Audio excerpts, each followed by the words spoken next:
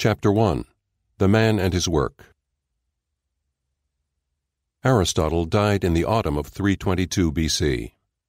He was 62 and at the height of his powers, a scholar whose scientific explorations were as wide-ranging as his philosophical speculations were profound, a teacher who enchanted and inspired the brightest youth of Greece, a public figure who lived a turbulent life in a turbulent world. He bestrode antiquity like an intellectual colossus. No man before him had contributed so much to learning. No man after him might aspire to rival his achievements. Of Aristotle's character and personality little is known. He came from a rich family. He was allegedly a dandy, wearing rings on his fingers and cutting his hair fashionably short. He suffered from poor digestion and is said to have been spindle-shanked. He was a good speaker, lucid in his lectures, persuasive in conversation, and he had a mordant wit. His enemies, who were numerous, accused him of arrogance. His will, which has survived, is a generous document. His philosophical writings are impersonal, but they suggest that he prized both friendship and self-sufficiency, and that, while conscious of his place in an honorable tradition, he was properly proud of his own attainments. As a man, he was perhaps admirable rather than amiable. That is thin material for a biographer, and we may not hope to know Aristotle as we might know Albert Einstein or Bertrand Russell. He lived too long ago, and the abyss of time has swallowed up the facts of his life. One thing, however, can be said with reasonable confidence. Throughout his life, Aristotle was driven by one overmastering desire, the desire for knowledge. His whole career and his every known activity testify to the fact. He was concerned before all else to promote the discovery of truth and to increase the sum of human knowledge. He did not think himself singular in possessing such a desire, even if he pursued his object with a singular devotion. For he affirmed that all men by nature desire to know, and he claimed that each one of us is, most properly speaking, to be identified with his mind, so that life, a fully human life, is the activity of the mind. In an early work, the Protrepticus, or Exhortation to Philosophy, Aristotle announced that the acquisition of wisdom is pleasant. All men feel at home in philosophy and wish to spend time on it, leaving all other things aside. The word philosophy designates, etymologically, the love of wisdom. And a philosopher, in Aristotle's book, is not a cloistered academic engaged in remote and abstract speculation. He is someone who searches for knowledge of things human and divine. In one of his later works, the Nicomachean Ethics, Aristotle argues that happiness, that state of mind in which men realize themselves and flourish best, consists in a life of intellectual activity. Is not such a life too godlike for mere mortals to sustain? No, for we must not listen to those who urge us to think human thoughts since we are human, and mortal thoughts since we are mortal. Rather, we should as far as possible immortalize ourselves, and do all we can to live by the finest element in us. For if in bulk it is small, in power and worth it is far greater than anything else. A man's proper aim is to immortalize himself, to imitate the gods. For in doing so, he becomes most fully a man and most fully himself. Such self-realization requires him to act on that desire for knowledge which as a man he naturally possesses. Aristotle's recipe for happiness may be thought severe or restricted, and he was surely optimistic in ascribing to the generality of mankind his own passionate desire for learning. But his recipe came from the heart. He counsels us to live our lives as he himself tried to live his own. One of Aristotle's ancient biographers remarks that he wrote a large number of books which I have thought it appropriate to list because of the man's excellence in every field. There follows a list of some 150 items, which, taken together and published in the modern style, would amount to perhaps 50 substantial volumes of print. And the list does not include all of Aristotle's writings. Indeed, it fails to mention two of the works, the Metaphysics and the Nicomachean Ethics, for which he is today most renowned. It is a vast output, yet it is more remarkable for its scope and variety than for its quantity. The catalogue of his titles includes On Justice, On the Poets, On Wealth, On the Soul, On Pleasure, On the Sciences, on species and genus, deductions, definitions, lectures on political theory in 8 books, the art of rhetoric, on the Pythagoreans, on animals in 9 books, dissections in 7 books, on plants, on motion, on astronomy, Homeric problems in 6 books, on magnets, Olympic victors, proverbs, on the River Nile.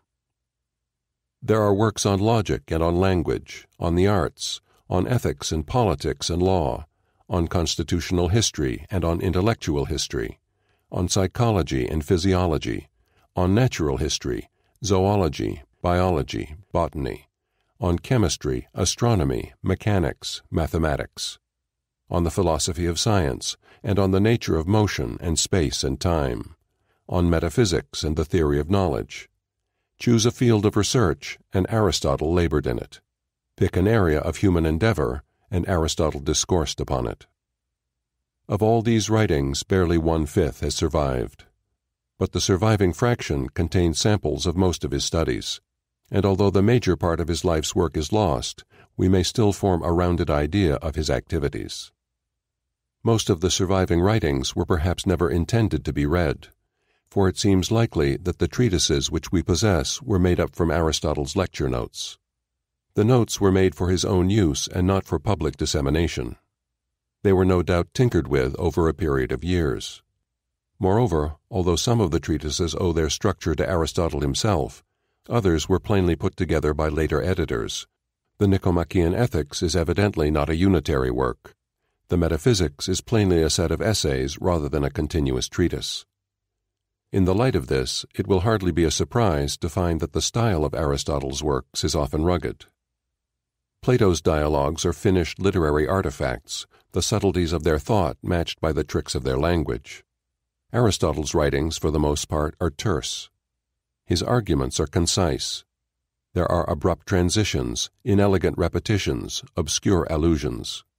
Paragraphs of continuous exposition are set among staccato jottings.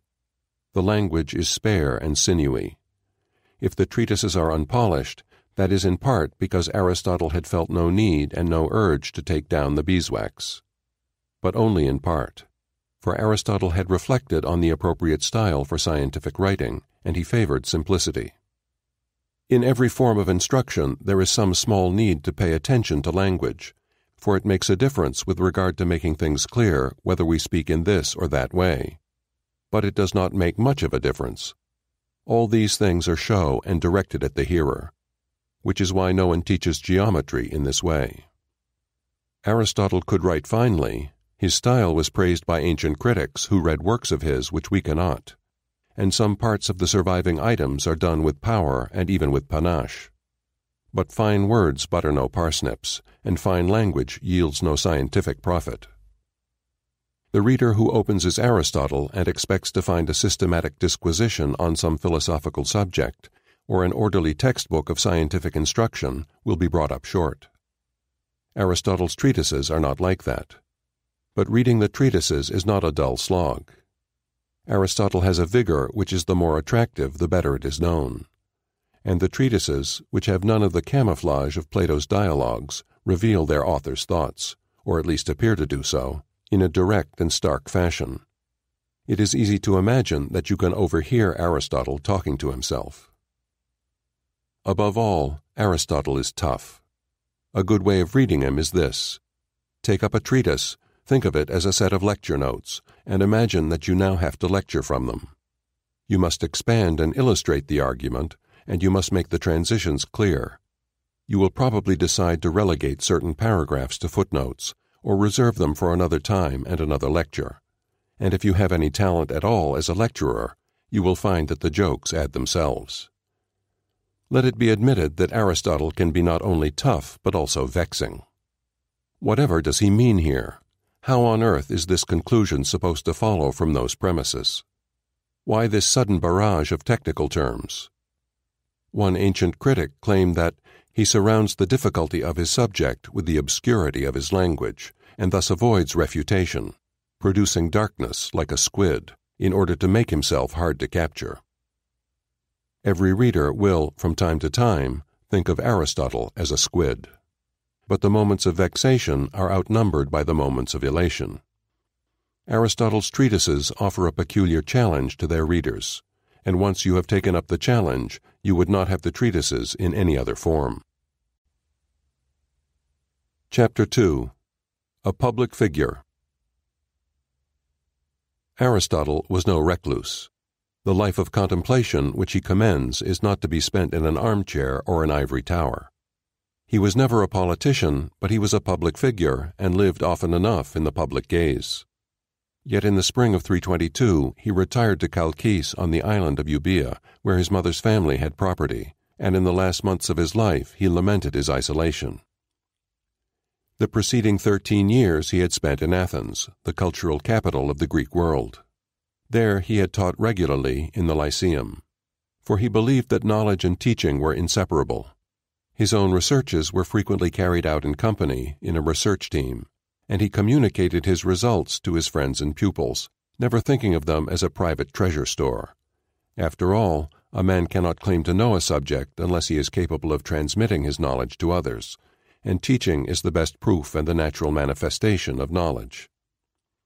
The Lyceum is sometimes referred to as Aristotle's school, and it is tempting to think of it as a sort of modern university. Timetables and lecture courses and a syllabus, the enrollment of students and their examination, and the granting of degrees. But the Lyceum was not a private college. It was a public place, a sanctuary and a gymnasium. An old story tells that Aristotle lectured to his chosen pupils in the mornings and to the general public in the evenings. However that may be, arrangements in the Lyceum were surely less formal than those of a university. There were no examinations and no degrees. There were no student fees and no student grants. There was none of that Byzantine bureaucracy without which no modern professor can teach and no modern student learn. Aristotle combined teaching and research. His lectures must often have been research papers or talks based on his current research interests. He did not work alone. Various colleagues joined him in his scientific and philosophical enterprises. In truth, we know little enough about all this. For myself, I like to think of a group of friends working in concert, rather than of a Teutonic professor directing the projects of his abler students. But that is fancy. Why did Aristotle suddenly abandon the pleasures of the Lyceum and retire to Chalcis? He allegedly said that he did not want the Athenians to commit a second crime against philosophy. The first crime had been Socrates' trial and execution. Aristotle feared that he might suffer Socrates' fate, and his fears had a political basis. During Aristotle's lifetime, Macedonia, under the rule first of Philip II and then of his son, Alexander the Great, expanded its power and came to dominate the Greek world, depriving the small city-states of their independence and of some of their liberties. Aristotle had lifelong connections with Macedonia. Before his birth, his father, Nicomachus, had been a physician at the Macedonian court, and at his death his will named Antipater, Alexander's viceroy in Greece, as his executor. The most famous episode in the Macedonian story began in 343. Philip invited Aristotle to Mysa as tutor to the young Alexander, and Aristotle stayed at court for a couple of years or so.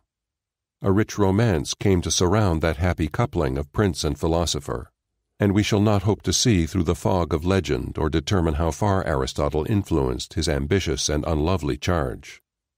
No doubt he profited from his royal position, and perhaps he also used his influence for the good of others. We are told, and the story may, for all I know, be true, that the Athenians set up an inscription in his honor, recording that he had served the city well by all his services to the people of Athens, especially by intervening with King Philip for the purpose of promoting their interests. Alexander died in June of 323. Many Athenians were pleased by the news, and anti-Macedonian feelings were not disguised.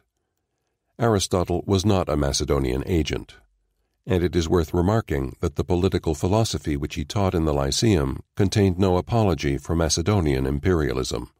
On the contrary, it was against empire and against emperors.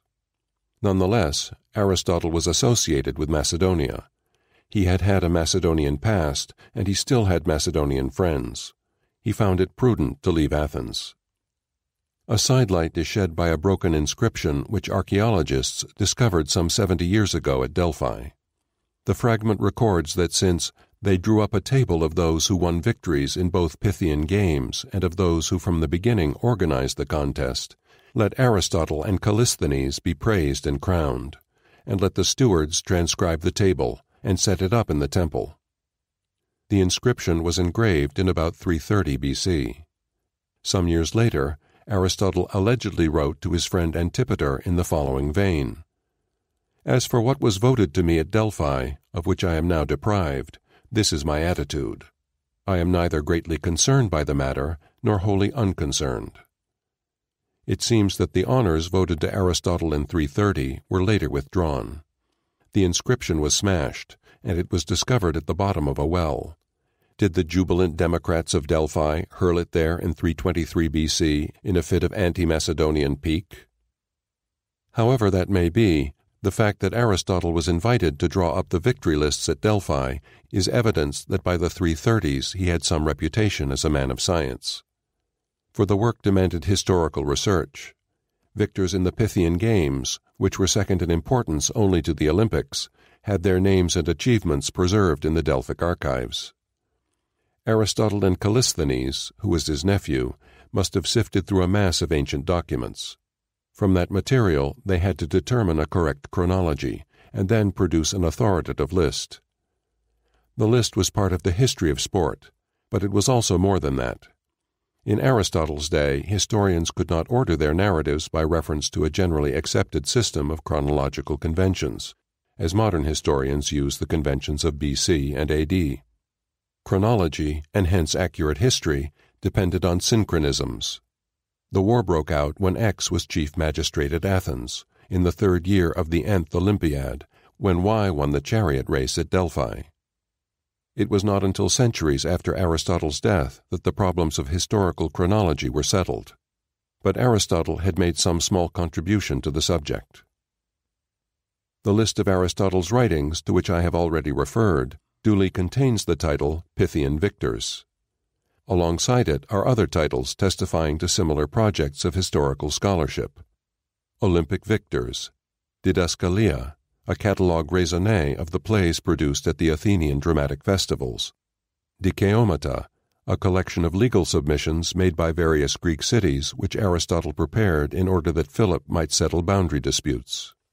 But of all such historical researches, the most remarkable are the constitutions of states. There were 158 of them in all. A few fragments survive, quoted by later authors, and then, just over a century ago, the sands of Egypt delivered up a papyrus roll which contained almost the whole text of the Constitution of the Athenians. The work is in 2 parts. The first contains a brief constitutional history of Athens. The second offers a descriptive survey of Athenian political institutions in the 4th century BC. Aristotle, who was not himself a citizen of Athens, had presumably burrowed in the Athenian archives. He had read up the Athenian historians, and he had familiarized himself with Athenian political practices. His researches produced a compact and well-documented history of one aspect of Athenian life. Chapter 3. Zoological Researches. Aristotle began teaching in the Lyceum in 335 BC. The 13 years from 335 to 322 were his second Athenian period. His first period in Athens had lasted for 20 years, from 367 to 347. In 347 he suddenly left the city. No reason for his removal is reliably reported, but in 348 the northern town of Olynthus had fallen to the Macedonian army, and a hostile reaction had brought Demosthenes and his anti-Macedonian allies to power in Athens. It is likely enough that political issues drove Aristotle from Athens in 347, as they would drive him from Athens in 322. For whatever reason, he sailed east across the Aegean and settled at Atarneus, a town with which he had family ties. And the tyrant or ruler of Atarneus, Hermias by name, was a friend both of philosophy and of Macedonia. Hermias gave Aristotle and his companions the city of Assos to live in, and they spent their time there in philosophy, meeting together in a courtyard, and Hermias provided them with all they needed. Aristotle stayed in Assos for 2 or 3 years. He then migrated, for no known cause, to Mytilene on the nearby island of Lesbos. It is supposed that he there met Theophrastus, a native of Eresus on the same island, who was to become his pupil, his colleague, and his intellectual heir. Later, and again for unknown reasons, Aristotle left the Aegean to return to his birthplace of Stagira, where he remained until he answered Philip's royal summons. Hermias received a bad press in antiquity. He was not only a tyrant, he was also a barbarian and a eunuch. But he served Aristotle generously. In return, Aristotle married his niece, Pythias, who was the mother of his 2 children, Pythias and Nicomachus. And when, in 341, Hermias was betrayed, tortured, and put to death in grisly fashion by the Persians, Aristotle composed in his memory a hymn to virtue. Whatever the character of Hermias may have been, science is in his debt. For it was during Aristotle's years of travel, between 347 and 335, and particularly during his stay in the eastern Aegean, that he undertook the major part of the work on which his scientific reputation rests.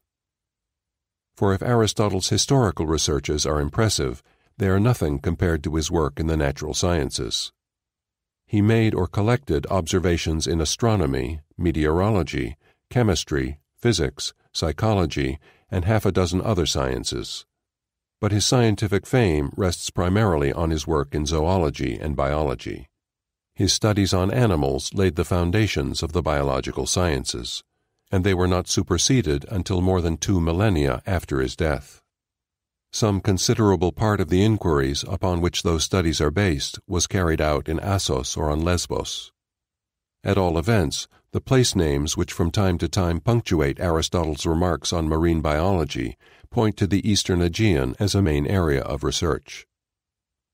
The facts which Aristotle so assiduously uncovered were displayed in 2 large volumes, The History of Animals and the Dissections.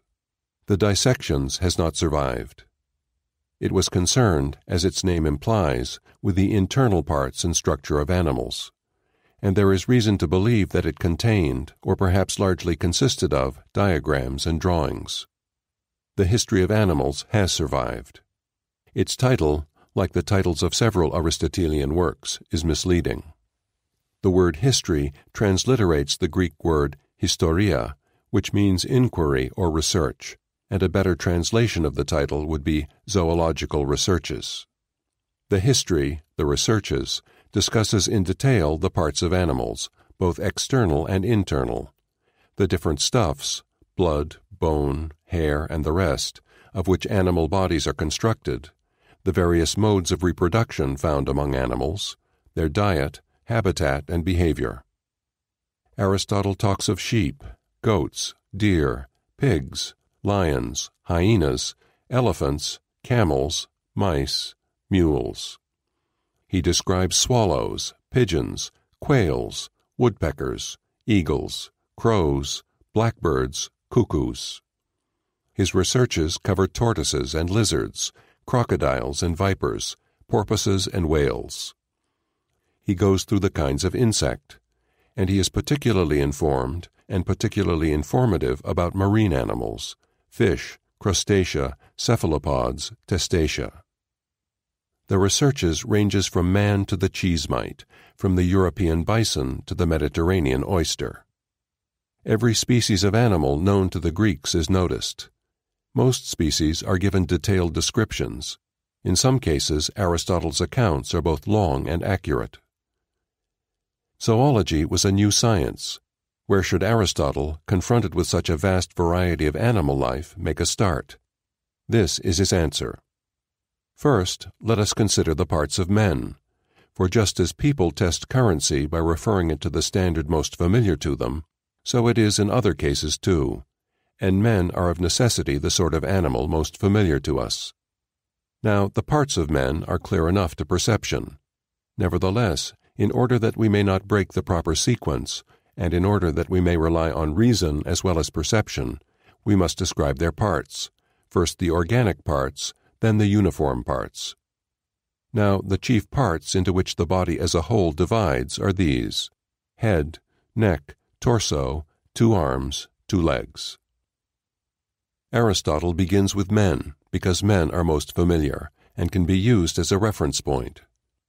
Much of what he says will, he is aware, be perfectly well known. It may seem childish or pedantic to record that men have necks between their heads and torsos. But Aristotle wants to give a full and orderly account, even at the cost of occasional banality. And in any event, the discussion quickly becomes more professional. The following passage will give some flavor of the researches. The octopus uses its tentacles both as feet and as hands. It draws in food with the 2 that are placed over its mouth, and the last of its tentacles, which is very pointed and the only one of them which is whitish and bifurcated at the tip, it uncoils towards the rachis. The rachis is the smooth surface on the opposite side from the suckers. This it uses for copulation. In front of the sac and above the tentacles it has a hollow tube by which it discharges the seawater which gets into the sac whenever it takes anything in with its mouth. It moves this tube to right and to left, and it discharges milt through it.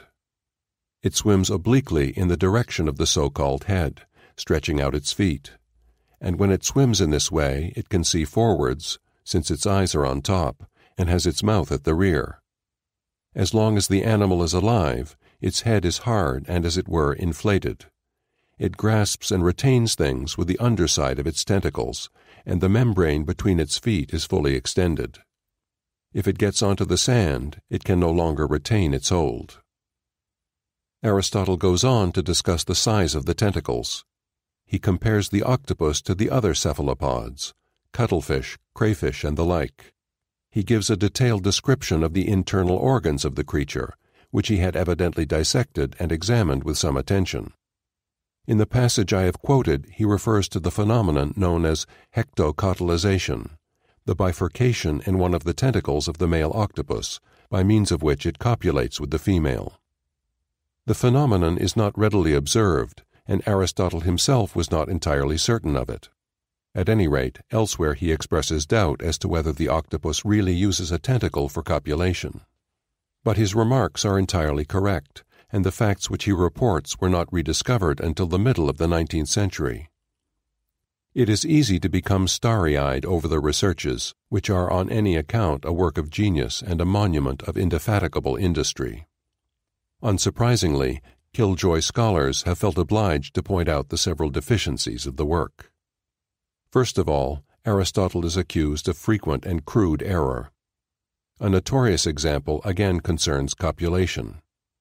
Aristotle asserts more than once that during copulation the female fly inserts a tube or filament upwards into the male, and he says that this is plain to anyone who tries to separate copulating flies.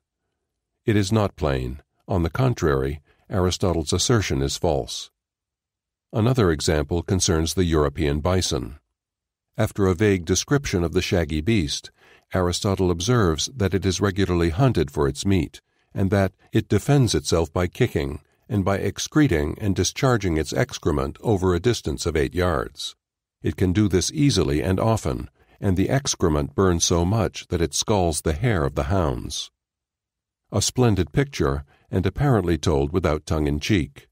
Aristotle was taken in by a tipsy huntsman's after-dinner yarn. Secondly, Aristotle is charged with failing to use the experimental method. The observations which fill his works, observations made by others or made by himself, are, most of them, amateur. They were made in the field and not in the laboratory. Aristotle never attempted to establish appropriate experimental conditions or to make controlled observations. There is no evidence that he tried to repeat observations, to check them, or to verify them. His whole procedure was, by any scientific standards, slapdash. Thirdly, Aristotle is criticized for having no notion of the importance of measurement. Real science is quantitative. Aristotle's descriptions are qualitative. He was no mathematician. He had no notion of applying mathematics to zoology. He did not weigh or measure his specimens. He records a layman's impression of how things look, rather than a professional's calculation of how they are. There is some truth in all these charges. Aristotle was not infallible, and he was a pioneer. But the charges are misplaced. The first is unexciting. There are numerous mistakes in the researches, some to be explained by the fact that Aristotle possessed few technical instruments, and some to be set down as plain errors of observation or judgment. His most influential error gave rise to the theory of spontaneous generation. Some insects, Aristotle asserts, are generated not from parent creatures but spontaneously, some from the dew that falls on leaves, some in mud and dung when they putrefy, some in wood, either on plants or in dead wood, some in the hair of animals, some in animals' flesh, some in their excrement. Aristotle had observed lice on the head and worms in dung, but, for want of care or for want of instruments, he had not observed the phenomena with sufficient accuracy. But the errors are greatly outnumbered by the insights, and what scientific work has ever been free of error? The Researches contains one passage which is often said to report an experiment. Aristotle is describing the early development of chicks in the egg. He records in considerable detail the stage of growth reached by the embryo on successive days. He removed one egg a day from the clutch under the brooding hen, he cracked it open, and he chronicled the daily changes. If we are to believe the implications of the text, he did this not only for the domestic hen, the case he describes in detail, but also for other birds. The description of the chicken embryo is one of the more remarkable passages in the Researches. But it is not the report of an experiment. For example, Aristotle, so far as we know, did not control the conditions in which the eggs were incubated. Nor is it typical of the Researches as a whole, where such dated and consecutive observations are rare. But this is hardly odd. The experimental method is of no particular importance to the sort of research that Aristotle was engaged upon. He was inaugurating a new science. There was a superabundance of information waiting to be collected, sifted, recorded, and systematized. Experimental evidence was not required. Nor, in any case, is experiment appropriate in descriptive zoology. You do not need the experimental method to determine that men have 2 legs or to describe the hectocotylization of the octopus. Aristotle himself was aware that different sciences call for different methods. Those who accuse him of failing to experiment are victims of the vulgar error that all the sciences must be approached by the experimental path. It is sometimes said in reply to the third charge that Aristotle's zoology is non-quantitative because he did not possess the technical devices upon which quantitative science relies. He had no thermometer, no finely calibrated scales, no accurate chronometer. That is all true, but the point should not be exaggerated. Greek shopkeepers weighed and measured dead meat, and there was no technical reason why Aristotle should not have weighed and measured it live. Nor is it relevant to observe that Aristotle was no mathematician. Although he did not himself contribute to mathematical progress, he was well acquainted with the work of his contemporaries. Mathematical examples and references are common enough in his writings. And in any case, it requires little mathematical expertise to introduce measurement into science. The Researches does, in fact, contain plenty of indeterminately quantitative statements. This animal is larger than that. This creature emits more semen than the other. There are also a few determinately quantitative observations. Of the 2 main types of squid, Aristotle remarks that the so-called toothy are much larger than the toothidas, growing to a length of up to 7.5 feet. Some cuttlefish have been found 3 feet long, and the tentacles of the octopus sometimes reach that size or even longer. Aristotle seems to have measured the cephalopods. He could well have weighed them and given their other vital statistics, but he chose not to do so. And that was not an error, but a wise choice. As Aristotle clearly saw, it is form and function rather than weight and size which matter in his kind of zoology. The length of an octopus's tentacles, which varies from specimen to specimen, is of little scientific interest. It is with the structure of the tentacles and with their functional role in the animal's life that the scientist is concerned. The Researches is not flawless, but it is a masterpiece. Nowhere else does Aristotle show more vividly his desire to know. Chapter 4. Collecting Facts. Aristotle was a research scientist, and much of his time was devoted to original and first-hand study. He recorded his own observations, and he carried out dissections himself. But he could not have based all his multifarious descriptions on personal research, and like any other seeker after knowledge, he borrowed other men's observations and culled other men's flowers. What, then, were Aristotle's research methods? How did he approach his work? A pleasant story has it that Alexander the Great, inflamed by a desire to know the natures of animals, arranged for several thousand men throughout the whole of Greece and Asia Minor to be at Aristotle's disposal. Everyone who lived by hunting or falconry or fishing, or who looked after parks, herds, apiaries, fish ponds, or aviaries, so that no living creature should escape his notice. It is unlikely that Alexander ever did anything of the sort, but behind the story lies the fact that in the researches Aristotle makes frequent reference to the reports of beekeepers and fishermen, of hunters and herdsmen, of all those engaged in agriculture and animal husbandry. Beekeepers are experienced in the ways of bees, and Aristotle relied on their expertise. Fishermen see things which landlubbers never observe, and Aristotle sought information from them. He was properly cautious in using their information. Some people, he says, deny that fish copulate, but they are wrong. Their error is made easier by the fact that such fish copulate quickly, so that even many fishermen fail to observe it, for none of them observes this sort of thing for the sake of knowledge. Nevertheless, much of Aristotle's work is based partly on the testimony of such professionals. In addition, Aristotle had written sources at his disposal. The Greek doctors had made some study of human anatomy, and Aristotle uses their writings in his treatment of the parts of men. His detailed account of the vascular system includes long quotations from 3 of his predecessors. In general, Aristotle's researches included a comprehensive program of reading. He worked so hard that his house was called the House of the Reader. And he had a large library. He is the first man we know to have collected books, and his example taught the kings of Egypt how to put together a library.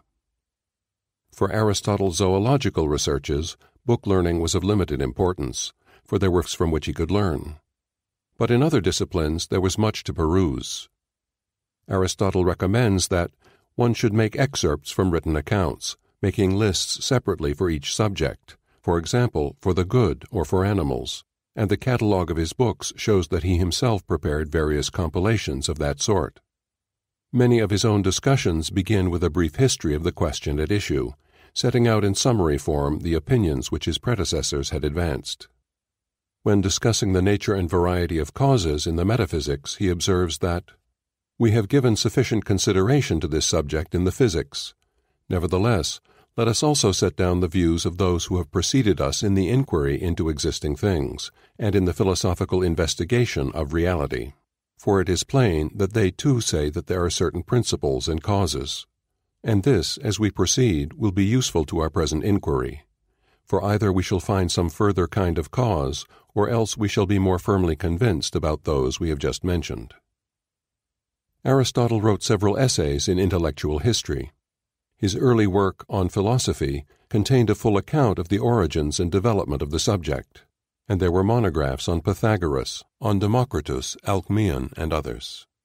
Only fragments of these works have survived, but the summary histories in the treatises no doubt drew upon them.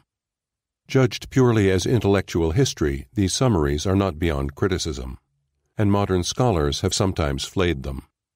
But such criticism is beside the point. The purpose of the summaries was not to chronicle the history of an idea. It was to provide a starting point for Aristotle's own investigations and to serve as a check upon his own speculations. There were not always past inquiries to consult. At the end of one of his logical treatises, Aristotle writes that, "In the case of rhetoric, there was much old material to hand, but in the case of logic, we had absolutely nothing at all until we had spent a long time in laborious investigation. If, when you consider the matter and remember the state from which we began, you think that the subject is now sufficiently advanced compared to those other disciplines which have developed in the course of tradition, then it remains for all of you who have heard our lectures to forgive our omissions and to thank us warmly for our discoveries." The note of self-satisfaction is not typical of Aristotle, even if he fully deserves his pat on the back. But I cite the passage to show, by implicit contrast, that Aristotle's customary procedure was to build upon the work of his predecessors. He could not do that in logic, and he could do it only to a limited extent in biology.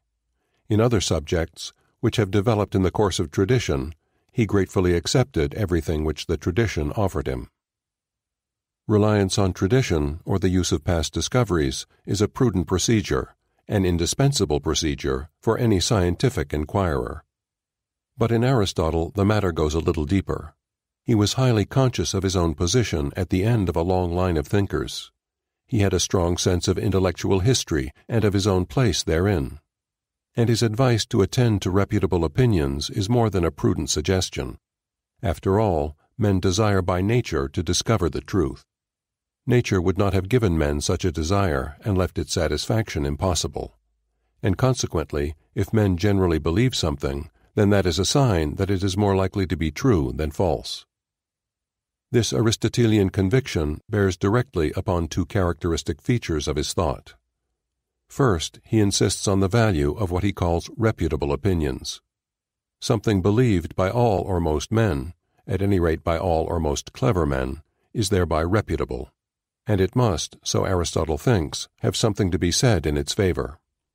In the Topics, a work primarily concerned with reasoning from and about reputable opinions, he advises us to collect such opinions and to use them as starting points for our inquiries. In the Nicomachean Ethics, he implies that, in practical philosophy at least, reputable opinions are the end points as well as the starting points. For if the difficulties are solved and the reputable opinions remain, sufficient proof of the matter will have been given. In our ethical investigations, we shall make a collection of the pertinent reputable opinions. We shall winnow them to blow out the chaff of falsity, and what is left on the floor, the grains of truth, constitutes the result and sum of our inquiry. Secondly, Aristotle had a clear idea of the importance of tradition in the growth of knowledge. In all cases of discovery, when work is taken over from others who have earlier labored on the matter, gradual progress is later made by the hands of those who have taken it over, whereas what is discovered at the very beginning customarily makes but little advance at first. And yet this is far more useful than the later increase which depends upon it, for the beginning is doubtless the most important thing of all, as they say. And that is why it is hardest, for the greater it is in power, the smaller it is in magnitude and the harder to see. But once it is discovered, it is relatively easy to add to and increase the rest. Or again, investigation of reality is in a way difficult, in a way easy. An indication of this is that no one can attain it in a wholly satisfactory way, and that no one misses it completely. Each of us says something about nature, and although as individuals we advance the subject little, if at all, from all of us taken together something of size results. And, as the proverb has it, who can miss a barn door? And it is fair to thank not only those whose beliefs we share, but also those whose views were more superficial, for they too contributed something, for they prepared things for us. If Timotheus had not existed, we should lack a great deal of lyric poetry, but if Phrenus had not existed, Timotheus would not have done so. It is the same with those who have expressed views on reality. For from some we have taken over certain opinions, and others were the causes of the existence of those men. The acquisition of knowledge is arduous, and science grows slowly. The first step is the hardest, for then we have nothing to guide our journey. Later, the labor is lighter, but even so, as individuals we can contribute little to the growing pile of knowledge. It is collectively that the ants amass their anthill. Chapter 5. The Philosophical Background. Aristotle was an indefatigable collector of facts zoological, astronomical, meteorological, historical, sociological. Some of his political researches were carried out during the final period of his life, when, from 335 to 322, he taught at the Lyceum in Athens. Much of his biological research was done during the years of travel between 347 and 335. There is reason to believe that his collecting activities were just as brisk during the first period of his adult life, the years between 367 and 347. That period is yet to be described. So far, we have seen Aristotle as a public figure and as a private researcher. But that is at most half the man. Aristotle, after all, is reputed to have been a philosopher, and there is nothing very philosophical about the jackdaw operations I have so far described. Indeed, one of Aristotle's ancient enemies accused him of being a mere jackdaw. Why did he turn away from exhorting the young, and incur the terrible wrath and enmity both of the followers of Isocrates and of some other sophists? He must surely have implanted a great admiration for his powers from the moment when he abandoned his proper business and was found, together with his pupil, collecting laws and innumerable constitutions, and legal pleas about territory, and appeals based on circumstances, and everything of that sort, choosing to know and teach philosophy, and rhetoric, and politics, and agriculture, and cosmetics, and mining, and the trades performed by those who are ashamed of what they are doing, and say they practice them from necessity. The accusation is puffed up with rhetoric and contains some absurd falsifications. Aristotle never devoted much study to cosmetics. But it is worth pondering. Aristotle's studies in politics and agriculture are impressive. The constitutions and the researches are magnificent works. But how are they connected with philosophy? Aristotle was born in 384 in the northern Greek town of Stagira. His father died when Aristotle was still young, and he was brought up by his uncle Proxenus, who had connections with Atarneus. Nothing is recorded about Aristotle's early education, but since he came from a rich and learned family, he no doubt received the sort of literary and gymnastic training which was normal for a well-born Greek. In 367, at the age of 17, he left Stagira for Athens, where he joined the brilliant group of men who worked and studied in the academy under the leadership of Plato. In one of his lost works, Aristotle told how a Corinthian farmer had happened to read Plato's Gorgias and at once gave up his farm and his vines, mortgaged his soul to Plato, and sowed and planted it with Plato's philosophy. Is that fictionalized autobiography? Perhaps the young Aristotle read Plato's dialogues in Stagira and was seduced by Dame Philosophy. However that may be, the move to Athens and the academy was the crucial event in Aristotle's career. The academy, like the Lyceum, was a public place, and Plato's school was no more a modern university than was Aristotle's. Yet there were some differences between the two establishments. Plato owned a private estate near the academy. His lectures and discussions were not, as a rule, public. Indeed, Plato's school appears to have been a fairly exclusive club. In 367, Aristotle took out membership. Plato himself was no polymath. He did not pretend to the range which his most famous pupil was to attain. Rather, his own researches were more or less limited to the areas which we today think of as peculiarly philosophical: metaphysics, the theory of knowledge, logic, ethics, political theory. The academy was primarily a school of philosophy. Not that Plato was blinkered. He encouraged other men's researches in other subjects, and he gathered about him the most talented minds in Greece. Mathematics was certainly studied in the academy.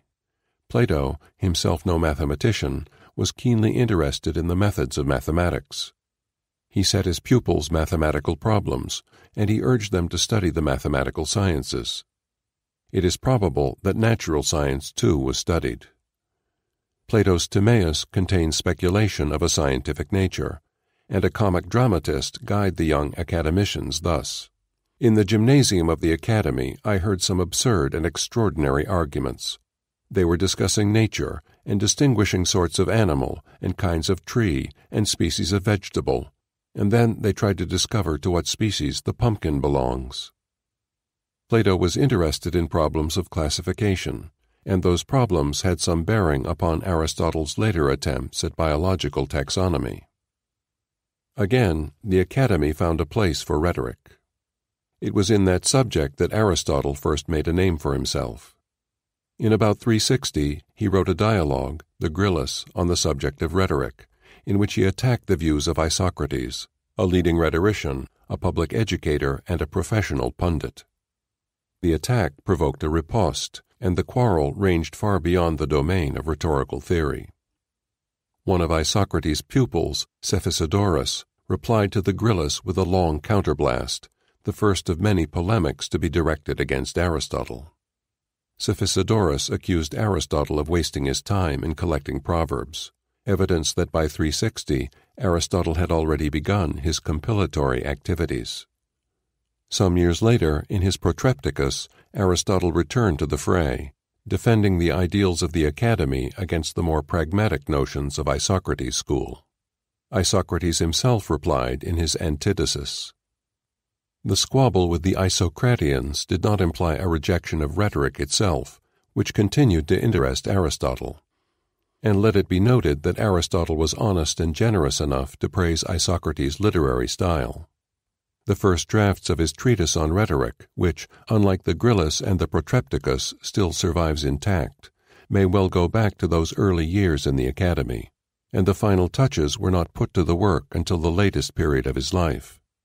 Rhetoric and the study of literature are closely connected. Aristotle wrote a historico-critical book on the poets and a collection of Homeric problems. Those studies, too, may have been undertaken in the Academy. They showed Aristotle to be a serious student of philology and of literary criticism, and they doubtless formed part of the preparatory work for the third book of the Rhetoric, which is a treatise on language and style, and for the Poetics, in which Aristotle elaborated his account of the nature of tragic drama. Rhetoric is also connected with logic.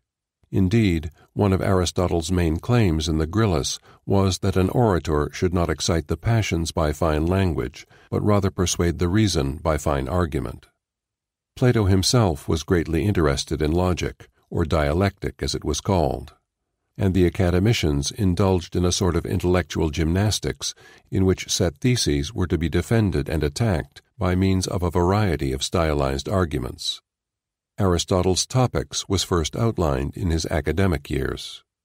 The work lists and comments upon various general forms of argument which the young gymnasts were encouraged to use. The Greek word topos, in one of its uses, means something like form of argument, hence the curious title, Topics. The Sophistical Refutations, an appendix to the Topics, catalogues a variety of fallacies, some silly and others profound, which the gymnasts had to recognize and to resolve.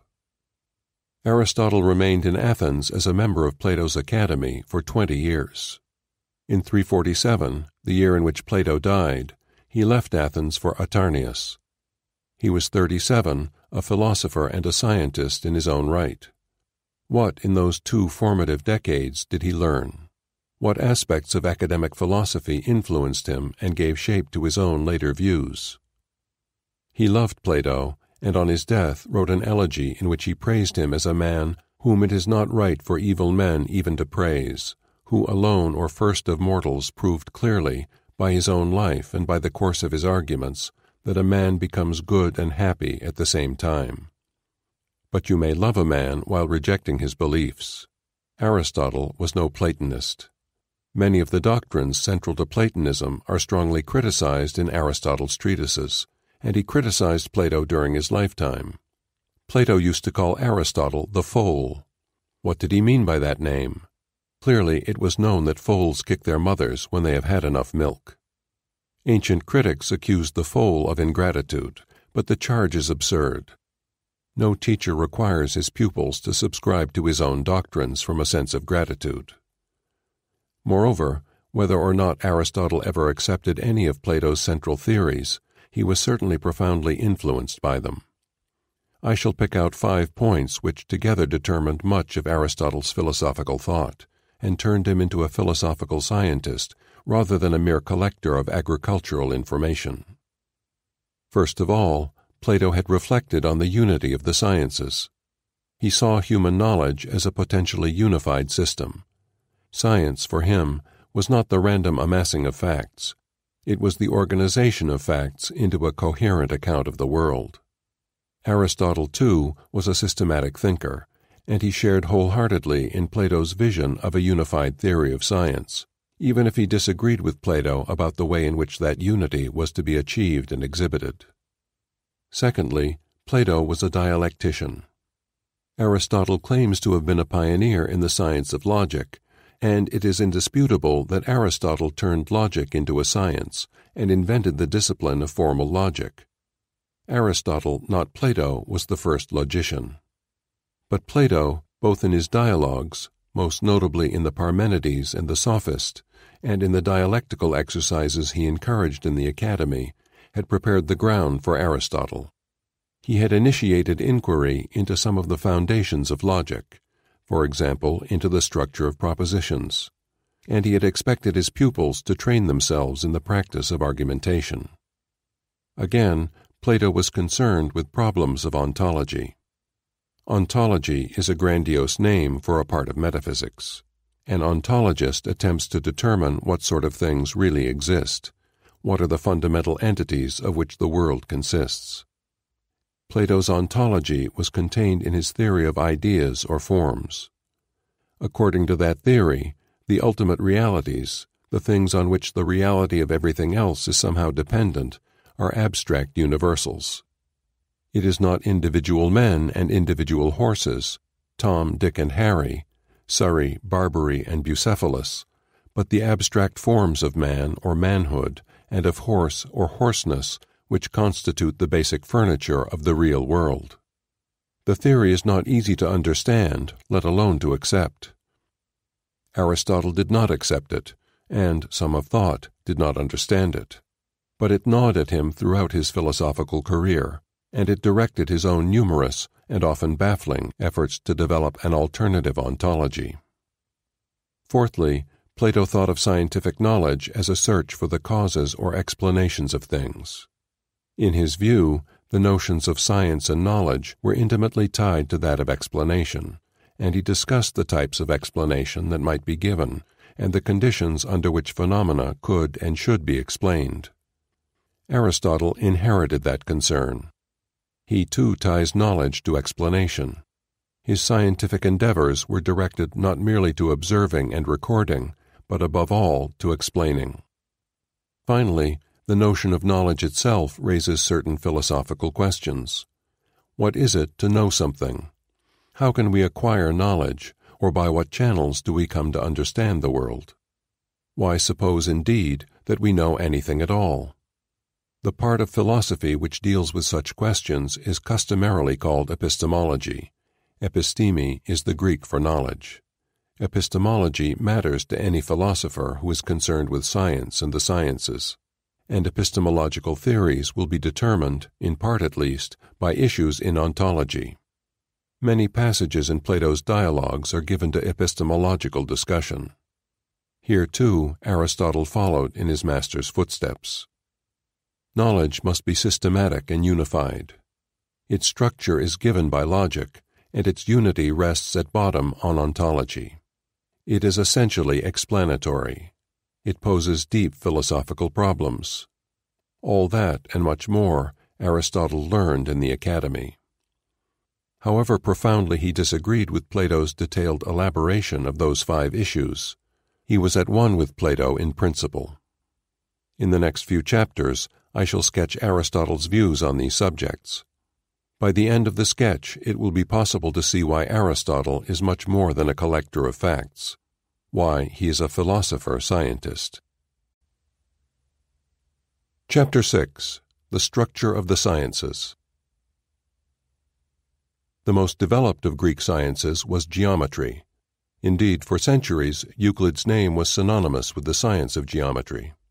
Although Euclid's work was done after Aristotle's death, Euclid built on the researches of his predecessors, and those predecessors had given some thought to what was to become the distinctive feature of Euclid's own geometrical science.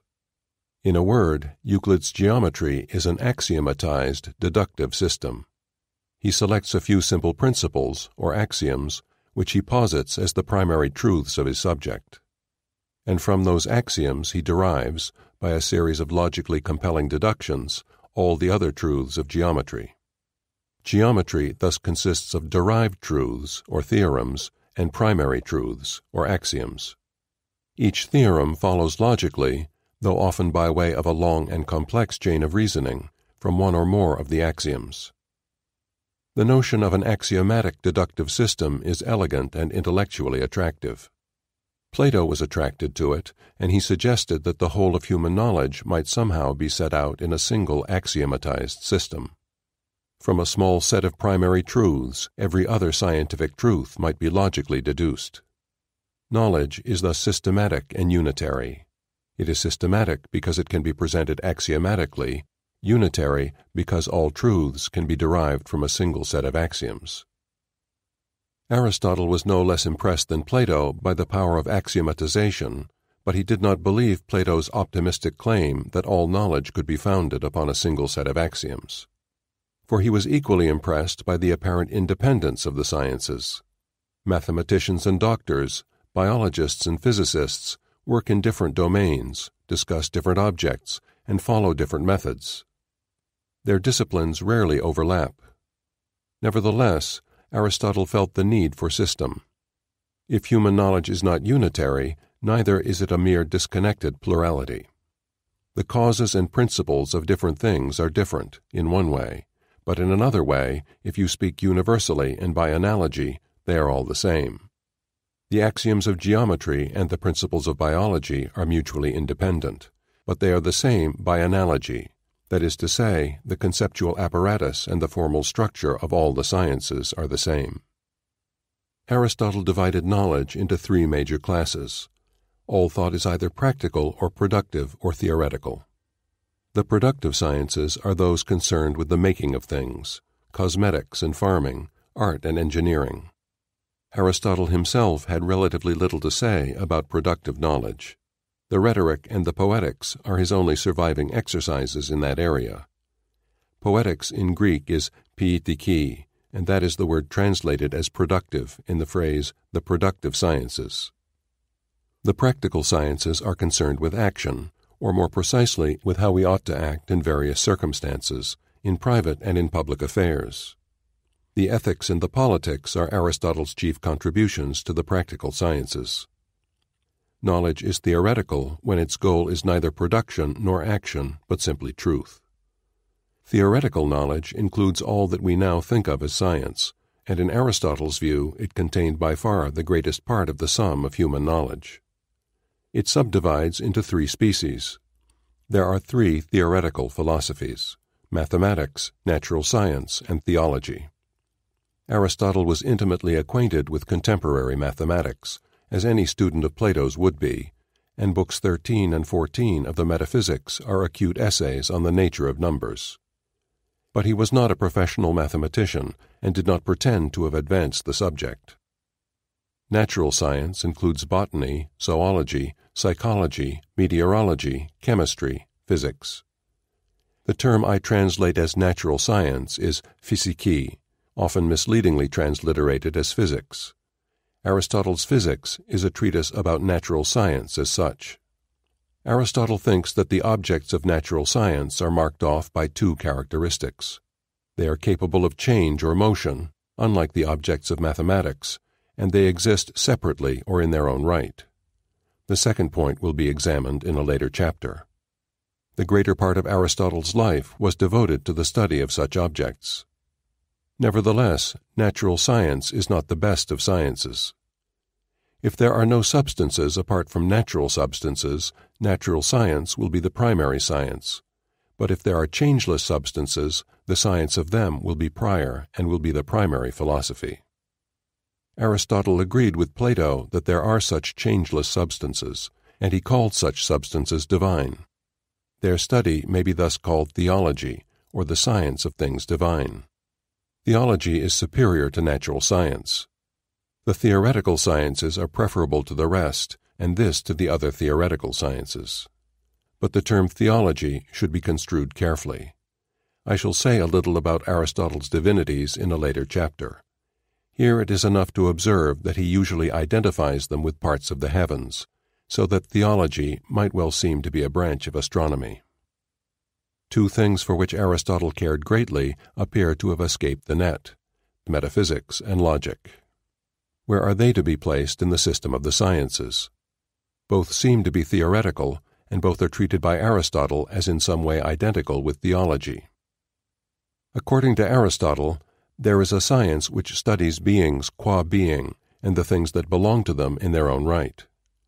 This science is often identified as metaphysics, or at least as a chief part of metaphysics, and Aristotle studies it in his Metaphysics. But Aristotle never uses the term metaphysics, and the title metaphysics means literally what comes after natural science. The phrase beings qua being has a pleasantly esoteric ring to it, and many scholars have supposed it to denote some abstruse and abstract item. The supposition is aided by a common mistranslation of the Aristotelian formula, which renders it in the singular, as being qua being. In fact, Aristotle means something neither abstract nor abstruse.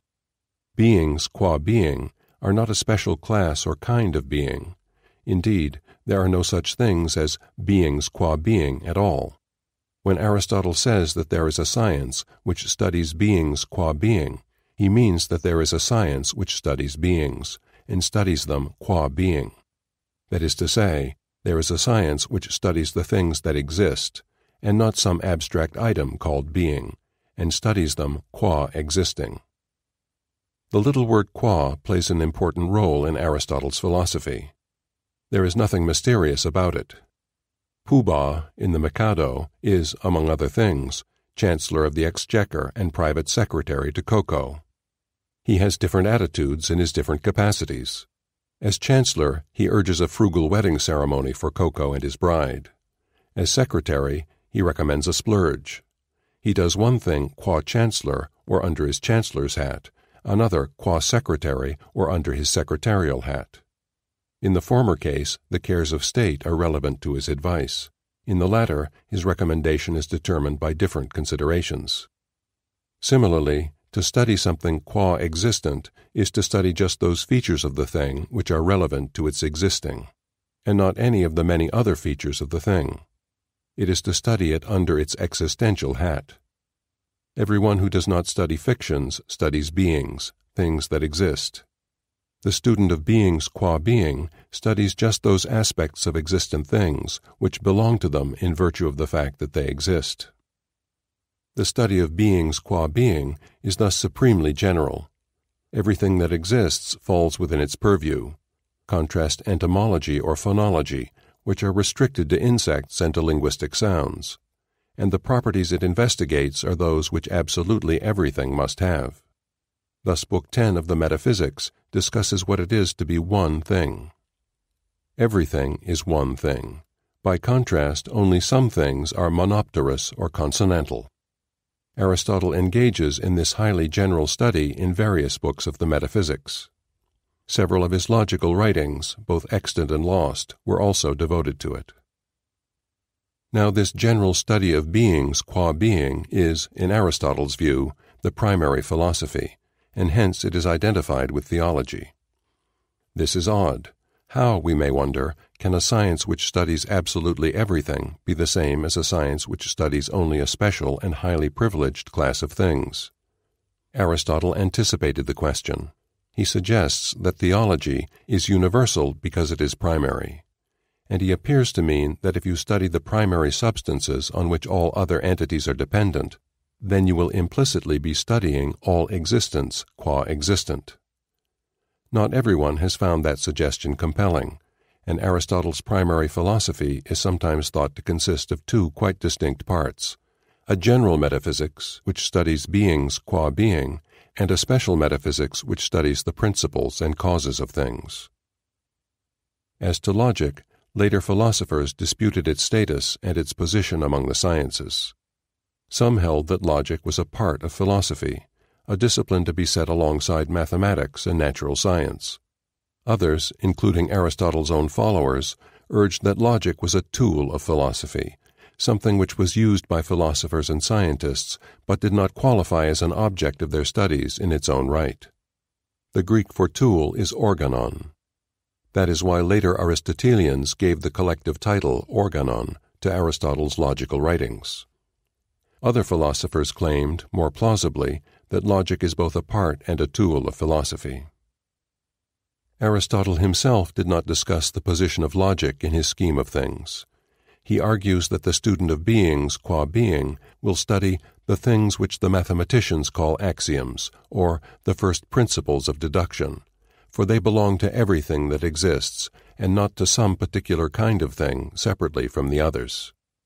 And he holds that the logician assumes the same form as the philosopher, or discusses the same range of things as the student of primary philosophy. After all, logic, being an entirely general science, should presumably be subsumed under metaphysics, or the science of beings qua being. But there are passages in which Aristotle seems to imply that logic is not to be so categorized. And indeed, having said that the logician assumes the same form as the philosopher, he immediately adds that he nevertheless follows a distinct profession.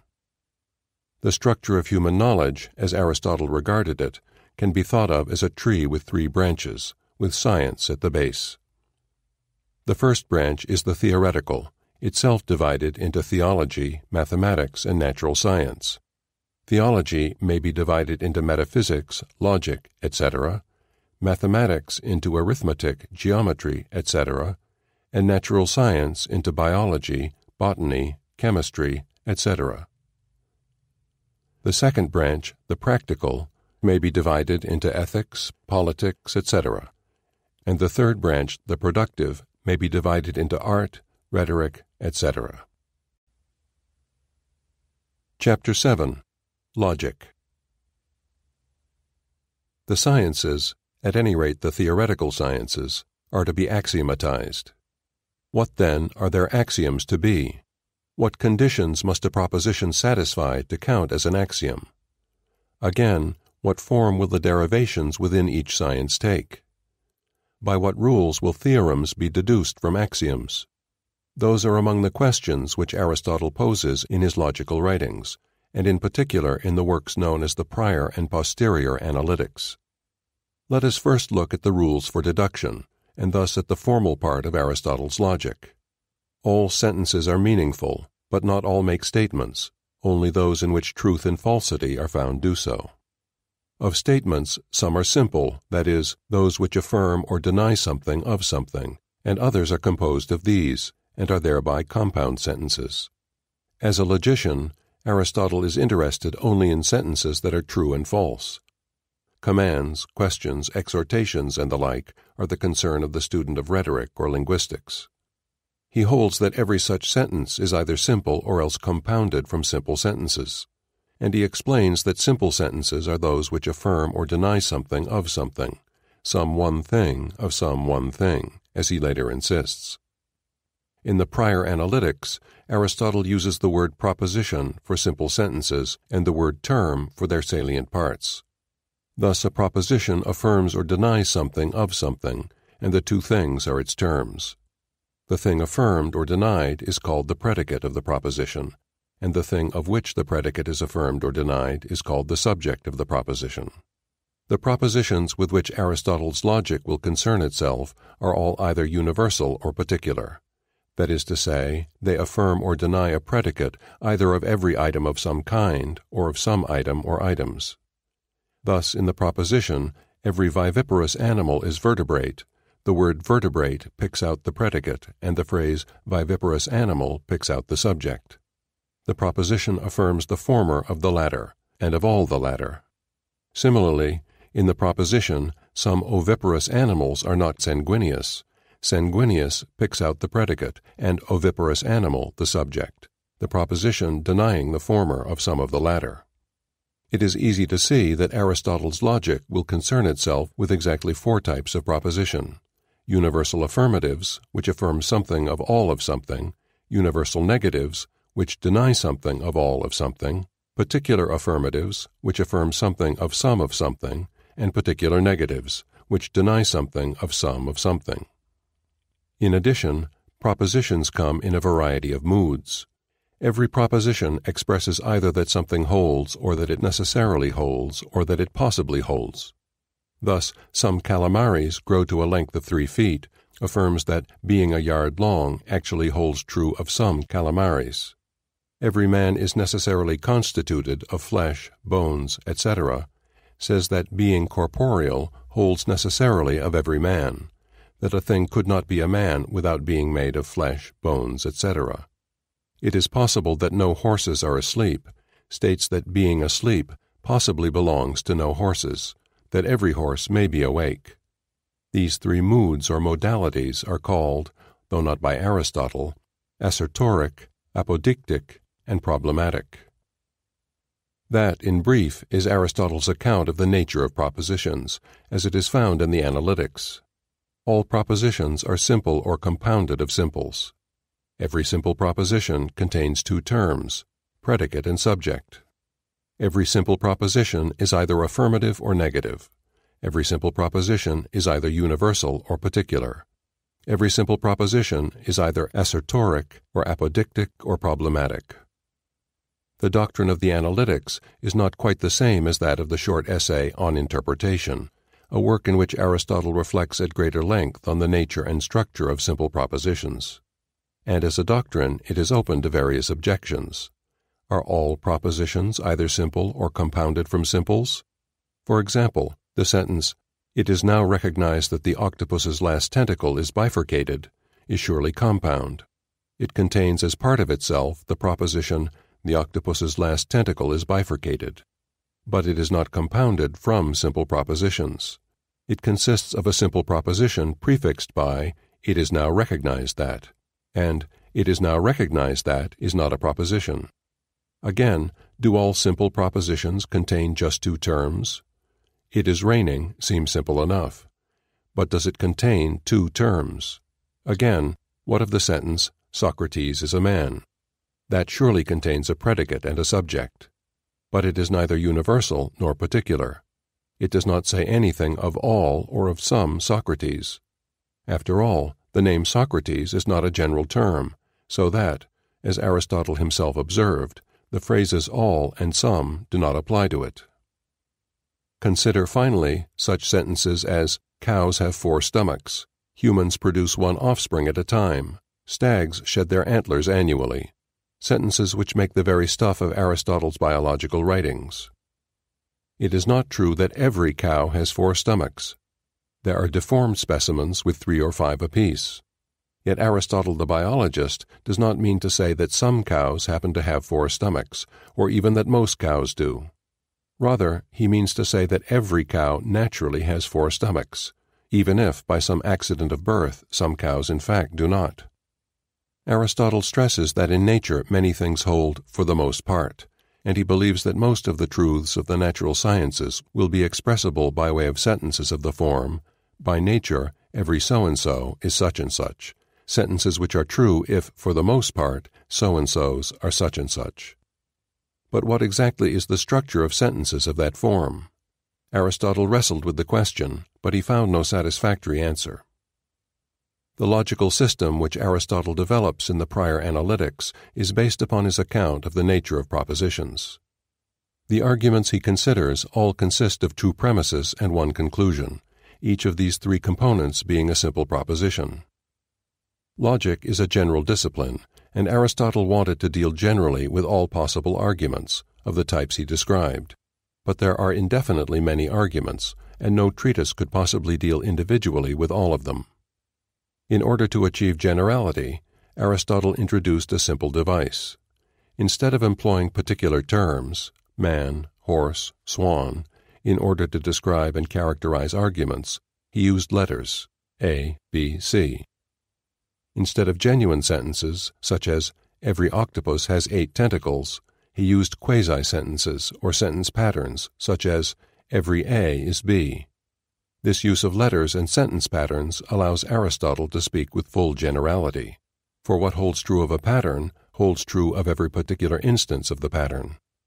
For example, Aristotle needs to show that from "some sea creatures are mammals," we might infer "some mammals are sea creatures," that from "some men are Greeks," we may infer "some Greeks are men," that from "some democracies are illiberal," we may infer "some illiberal regimes are democratic," and so on. He wants to show, as the jargon has it, that every particular affirmative proposition converts. He does so by considering the sentence pattern, "Some A is B," and by proving that from a sentence of that pattern we can infer the corresponding sentence of the pattern, "Some B is A." If that has been shown to hold for the pattern, then it has been shown, at one blow, to hold for all of the indefinitely many instances of the pattern.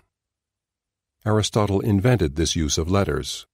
Logicians are now so familiar with the invention and employ it so unthinkingly that they may forget how remarkable an invention it was.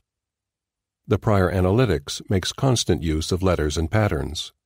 Thus, the very first type of argument which Aristotle describes and endorses is expressed by means of letters.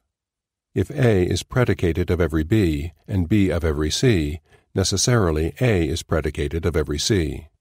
In arguments of this form, all three propositions, the two premises and the conclusion, are universal, affirmative, and assertoric. An instance might be, every animal that breathes possesses lungs. Every viviparous animal breathes. Therefore, every viviparous animal possesses lungs.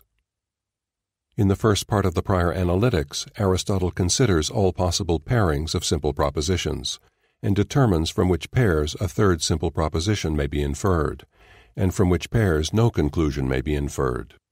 He divides the pairings into three groups or figures, and his discussion proceeds in a rigorous and orderly fashion. The pairings are taken according to a fixed pattern, and for each pair Aristotle states and proves formally what conclusion, if any, may be inferred. The whole account is recognized as the first essay in the science of formal logic. The logical theory of the prior analytics is known as Aristotle's syllogistic.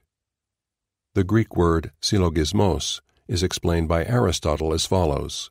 A syllogismos is an argument in which, certain things being assumed, something different from the things assumed follows from necessity by the fact that they hold.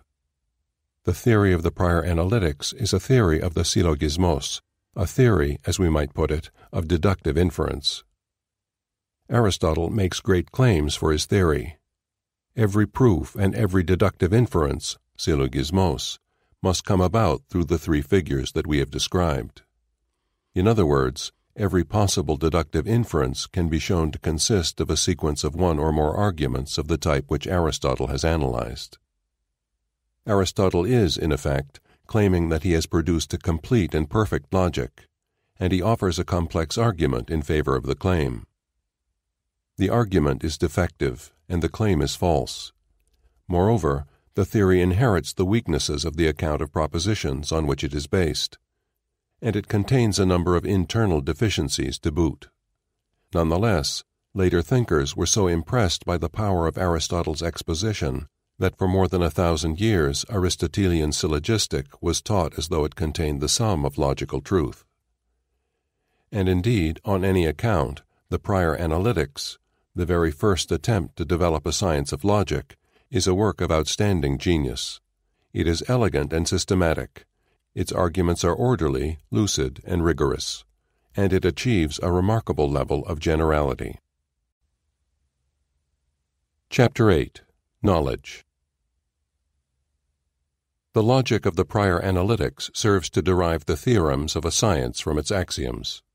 The posterior analytics is primarily concerned to study the nature of the axioms themselves, and hence the general form of an axiomatized deductive science. To a surprising extent, the posterior analytics is independent of the syllogistical theory developed in the prior analytics. Whatever the explanation for this fact may be, it has a happy consequence. The deficiencies in Aristotle's theory of inference are not all inherited by his theory of axiomatization. Aristotle's account of the nature of axioms is based upon his conception of the nature of knowledge. For a science is meant to systematize our knowledge of its subject matter, and its component axioms and theorems must therefore be propositions which are known and which satisfy the conditions set upon knowledge. According to Aristotle, we think we know a thing in the unqualified sense and not in the sophistical sense or accidentally, when we think we know both the cause because of which the thing is, and know that it is its cause, and also that it is not possible for it to be otherwise. A zoologist, then, will know that cows have 4 stomachs if, first, he knows why they do, if he knows that they have 4 stomachs because of such and such a fact, and secondly, he knows that cows must have 4 stomachs, that it does not merely happen to be the case that they do. Those 2 conditions set upon knowledge govern Aristotle's whole approach to axiomatic science in the posterior analytics. The first condition set upon knowledge is a condition of causality. The word cause must be taken in a broad sense. It translates the Greek atia, which some scholars prefer to render by explanation. To cite a cause of something is to explain why it is so. The condition of causality is linked to a number of other requirements which the axioms of any science must satisfy. If knowing is what we have laid it down to be, demonstrative knowledge must be based upon things which are true and primary and immediate, and more known than, and prior to, and causes of the conclusion. For thus the principles will be appropriate to what is being proved. There can be an inference without these conditions, but there cannot be a proof, for it will not yield knowledge. The principles or starting points of demonstrative knowledge are the axioms on which the science is based, and Aristotle's general point is that those principles or axioms must satisfy certain requirements if the system they ground is to be a science, a system of knowledge. Clearly, the axioms must be true. Otherwise, they could neither be known themselves nor ground our knowledge of the theorems. Equally clearly, they must be immediate and primary. Otherwise, there will be truths prior to them from which they can be derived, and thus they will not after all be axioms or first principles. Again, insofar as our knowledge of the theorems depends upon the axioms, it is reasonable to say that the axioms must be more known than the theorems. It is the final condition in Aristotle's list that the axioms be prior to and causes of the conclusion, which is linked most directly to his account of what knowledge is. Our knowledge of the theorems rests upon the axioms, and knowledge involves a grasp of causes. Hence the axioms must state the ultimate causes which account for the facts expressed by the theorems. A man who reads through an axiomatized science, starting from the axioms and proceeding through the successive theorems, will in effect be reading off a list of causally connected facts. At first glance, the causality condition seems odd. Why should we suppose that knowing something requires knowing its cause? Surely we know large numbers of facts about whose causes we are quite in the dark? We know that inflation occurs, but economists cannot tell us why it does. We know that the Second World War broke out in 1939, but historians dispute among themselves about the causes of the war. Moreover, the causality condition appears to threaten an infinite regress. Suppose I know X, then, according to Aristotle, I must know the cause of X. Call that Y. Then it seems to follow that I must know the cause of Y, too, and so on ad infinitum. The second of those problems was explicitly discussed by Aristotle. He held that there are some facts which are causally primary, or which have no causes apart from themselves, and he sometimes expresses this by saying that they are self-caused or self-explanatory. Why do cows have horns? Because they are deficient in teeth, so that the matter which would have formed teeth goes to make horns. Why are they deficient in teeth? Because they have 4 stomachs, and so can digest their food unchewed. Why do they have 4 stomachs? Because they are ruminants. Why, then, are cows ruminants? Simply because they are cows. There is no further feature, apart from their being cows, which explains why cows are ruminants. The cause of a cow's being a ruminant is just its being a cow. That cows are ruminants is self-explanatory. Aristotle usually says that such self-explanatory facts are definitions, or parts of definitions, so that the axioms of the sciences will for the most part consist of definitions. A definition, in Aristotle's sense, is not a statement of what some word means. It is no part of the meaning of the word cow that cows are ruminants, for we all know what cow means long before we know that cows are ruminants. Rather, definitions state the essence of a thing, what it is to be that thing. It is part of the essential nature of a cow that it is a ruminant. What it is to be a cow is to be a ruminant animal of a certain kind. Some modern philosophers have rejected and ridiculed Aristotle's talk of essences. But Aristotle shows himself the better scientist, for an important part of the scientific endeavor consists in explaining the various quirks and properties of substances and stuffs in terms of their fundamental natures, that is to say, in terms of their essences. Aristotle's axiomatic sciences will start from essences and successively explain derivative properties. The theorems of animal biology, say, will express the derived properties of animals, and the deduction of the theorems from the axioms will show how those properties are dependent upon the relevant essences. But must all knowledge be causal or explanatory in this way? Although Aristotle's official view is that we know each thing only when we know its cause, he often uses the word know, just as we do, in cases where the cause escapes us. And Aristotle is surely mistaken in asserting that knowledge is always causal. But it would be short-sighted simply to lament the mistake and pass on. Aristotle, like Plato before him, was primarily concerned with a special type of knowledge, with what we may call scientific understanding. And it is plausible to claim that scientific understanding involves knowledge of causes. Although we may know quite well that inflation occurs without being able to say why it does, we cannot claim to understand the phenomenon of inflation until we have a grasp of its causes, and the science of economics is imperfect until it can supply such a causal understanding. Taken as a piece of lexicography, Aristotle's definition of knowledge is false. Construed as a remark about the nature of the scientific enterprise, it expresses an important truth. So much for the condition of causality. The second condition in Aristotle's account of knowledge is that what is known must be the case of necessity. If you know something, that thing cannot be otherwise. In the Posterior Analytics, Aristotle elaborates the point. He connects it with the thesis that only universal propositions can be known. He infers that the conclusion of such a proof must be eternal. Therefore, there is no proof or knowledge about things which can be destroyed. The necessity condition, with its two corollaries, seems no less strange than the causality condition. Surely we do have knowledge of contingent facts, for example, that the population of the world is increasing, and of particular facts, for example, that Aristotle was born in 384 BC. Moreover, many of the sciences seem to countenance such knowledge.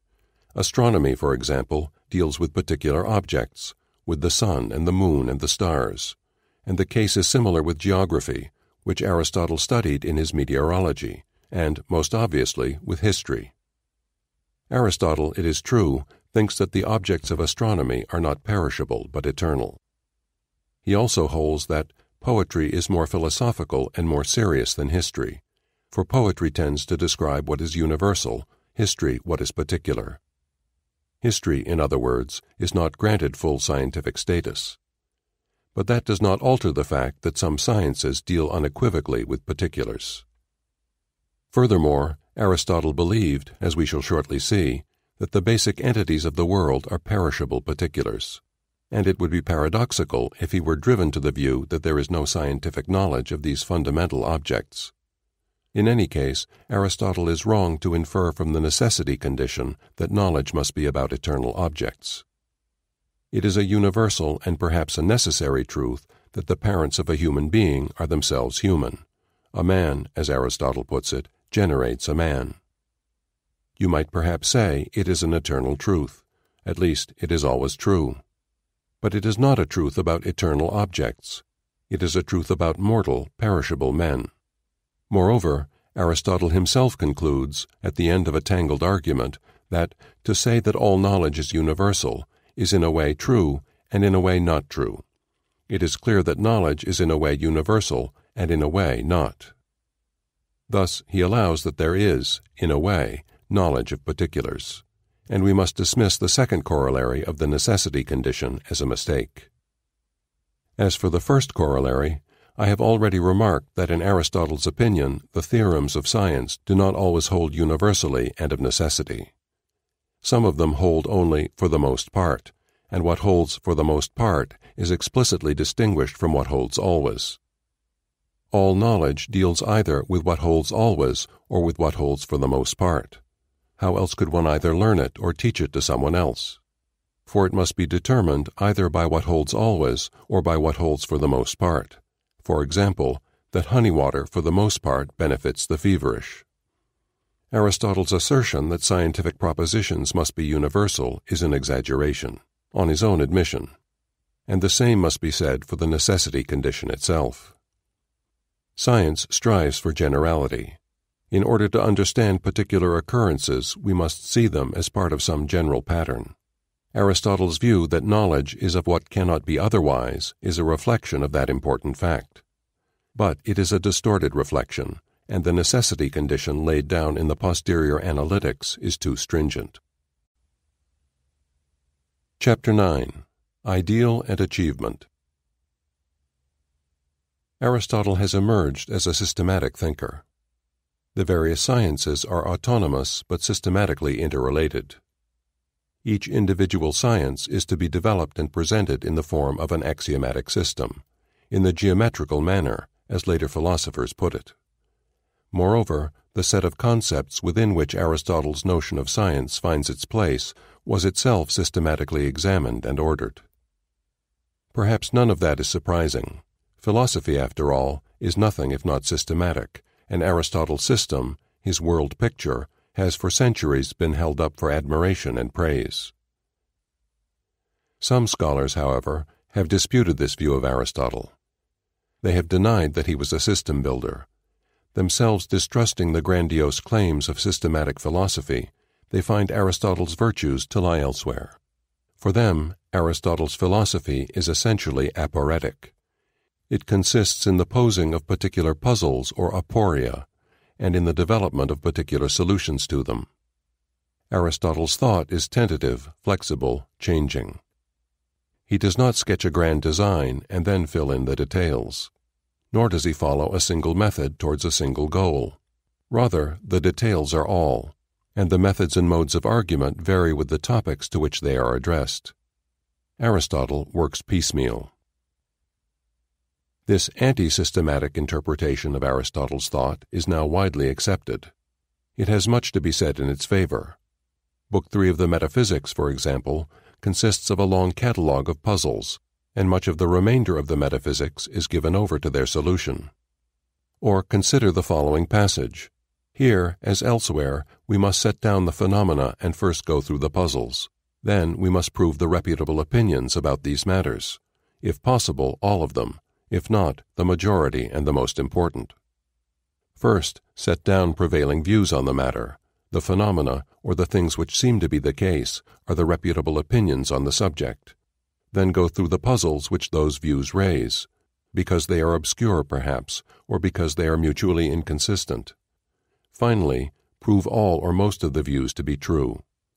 That is no recipe for system building. Yet it is a recipe which Aristotle commends and which he sometimes follows. Moreover, the aporetic interpretation seems to do justice to an aspect of Aristotle's work, which on the traditional interpretation must perplex. Aristotle's scientific treatises are never presented in an axiomatic fashion. The prescriptions of the posterior analytics are not followed in, say, the meteorology or the parts of animals. Those treatises do not lay down axioms and then proceed to deduce theorems. Rather, they present and attempt to answer a connected sequence of problems. On the traditional view, the treatises must seem, to put it paradoxically, wholly un-Aristotelian. The trumpeted system is simply not apparent in their pages. On the aporetic interpretation, the treatises represent the essence of Aristotle's philosophy. His occasional reflections on systematization are not to be taken too seriously. They are ritual gestures towards a Platonic notion of science, not evidence of Aristotle's own fundamental convictions. It is undeniable that many of Aristotle's treatises are, in large part, aporetic in style, that they discuss problems and discuss them piecemeal. It is also undeniable that the treatises contain little or nothing in the way of axiomatized development. But it does not follow that Aristotle was not at bottom a systematic thinker, and the theory of science expounded in the posterior analytics cannot be dismissed as an irrelevant archaism, a genuflection to Plato's ghost. There are so many hints and intimations of systematization in the treatises that the solution of aporia cannot be regarded as the be-all and end-all of Aristotle's scientific and philosophical inquiries. And, a point worth underlining, even the piecemeal discussions of individual problems are given an intellectual unity by the common conceptual framework within which they are examined and answered. Systematization is not achieved in the treatises, but it is an ideal ever present in the background. What, then, are we to say of the unsystematic features of Aristotle's works? First, not all of Aristotle's treatises are works of science. Many are works about science. The posterior analytics is a case in point. That treatise is not presented axiomatically, but then it is a treatise about the axiomatic method. It is concerned not to develop a science, but rather to examine the way in which a science should be developed. Again, many parts of the physics and of the metaphysics are essays on what we might call the foundations of science. We should not expect that writings about the structure and grounds of science will themselves exhibit the features which they demand of writings within the sciences. But what of the aporetic aspects of Aristotle's properly scientific works? Why are the meteorology and the parts of animals, say, not presented axiomatically? The answer is simple. Aristotle's system is a design for finished or completed sciences. The posterior analytics does not describe the activities of the scientific researcher. It determines the form in which the researcher's results are to be systematically organized and displayed. The sciences which Aristotle knew and to which he contributed were not complete, nor did he take them to be. Perhaps he had his optimistic moments. Cicero reports that Aristotle, accusing the old philosophers who thought that philosophy had been perfected by their own efforts, says that they were either very stupid or very vain, but that he himself could see that, since great advances had been made in so few years, philosophy would be completely finished in a short time. But in fact Aristotle never boasts of having completed any branch of knowledge, save perhaps the science of logic. Aristotle says enough to enable us to see how, in a perfect world, he would have presented and organized the scientific knowledge which he had industriously amassed. But his systematic plans are plans for a completed science, and he himself did not live long enough to discover everything. Since the treatises are not the final presentations of an achieved science, we should not expect to find in them an orderly succession of axioms and deductions. Since the treatises are intended, in the end, to convey a systematic science, we should expect them to indicate how that system is to be achieved. And that is exactly what we do find. Aristotle was a systematic thinker. His surviving treatises present a partial and unfinished sketch of his system. Chapter 10. Reality. Science is about real things. That is what makes it knowledge rather than fantasy. But what things are real? What are the fundamental items with which science must concern itself? That is the question of ontology, and a question to which Aristotle devoted much attention. One of his ontological essays, The Categories, is relatively clear. But most of his ontological thought is to be found in the Metaphysics, and in some of the most obscure parts of that obscure work. Now the question which, both now and in the past, is continually posed and continually puzzled over is this: what is being? That is, what is substance? Before sketching Aristotle's answer to that question, we must ask about the question itself. What is Aristotle after? What does he mean by substance?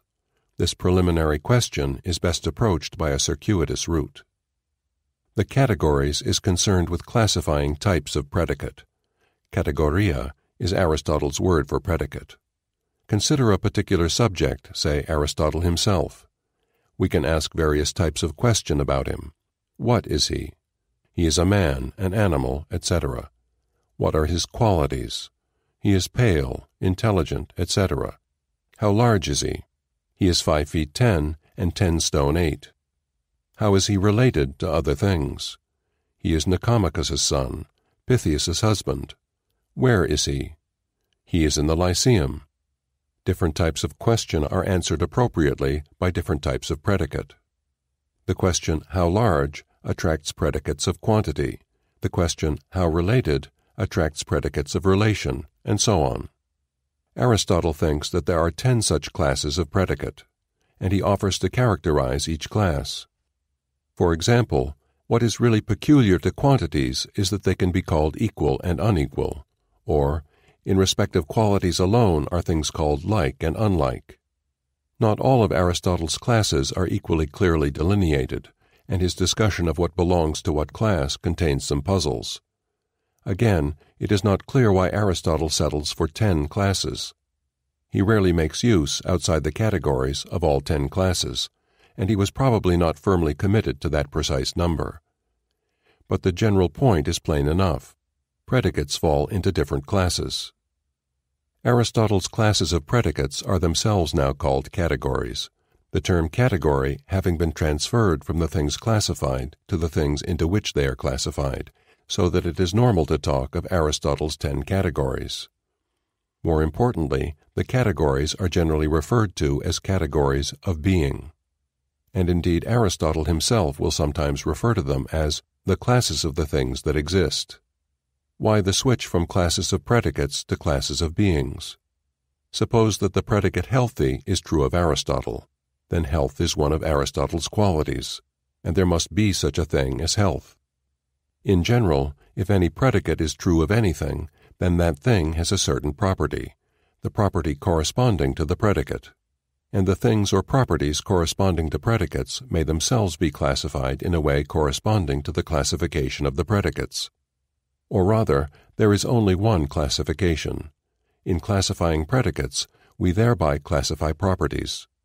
In saying that the predicate applied to Aristotle in the sentence, "Aristotle is healthy," is a predicate of quality, or that the predicate applied to him in "Aristotle is in the Lyceum" is a predicate of place, we are saying that health is a quality, or that the Lyceum is a place.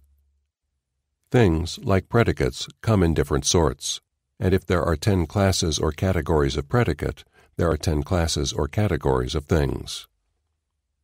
Predicates which answer the question, "What is so-and-so?" fall into the category which Aristotle calls substance, and the things which belong to that category are substances. The class of substances is peculiarly important, for it is primary. In order to understand the primacy of substance, we must turn briefly to a notion of central significance to Aristotle's whole thought. Aristotle noticed that certain Greek terms are ambiguous. Sharp, for example, in Greek as in English, can be applied to sounds as well as to knives, and it is plain that it is one thing for a sound to be sharp and quite another for a knife to be sharp. Many ambiguities are easily detected. They may provide puns, but they do not provide puzzlement. But ambiguity is sometimes more subtle, and it sometimes infects terms of philosophical importance. Aristotle thought that most of the key terms in philosophy were ambiguous.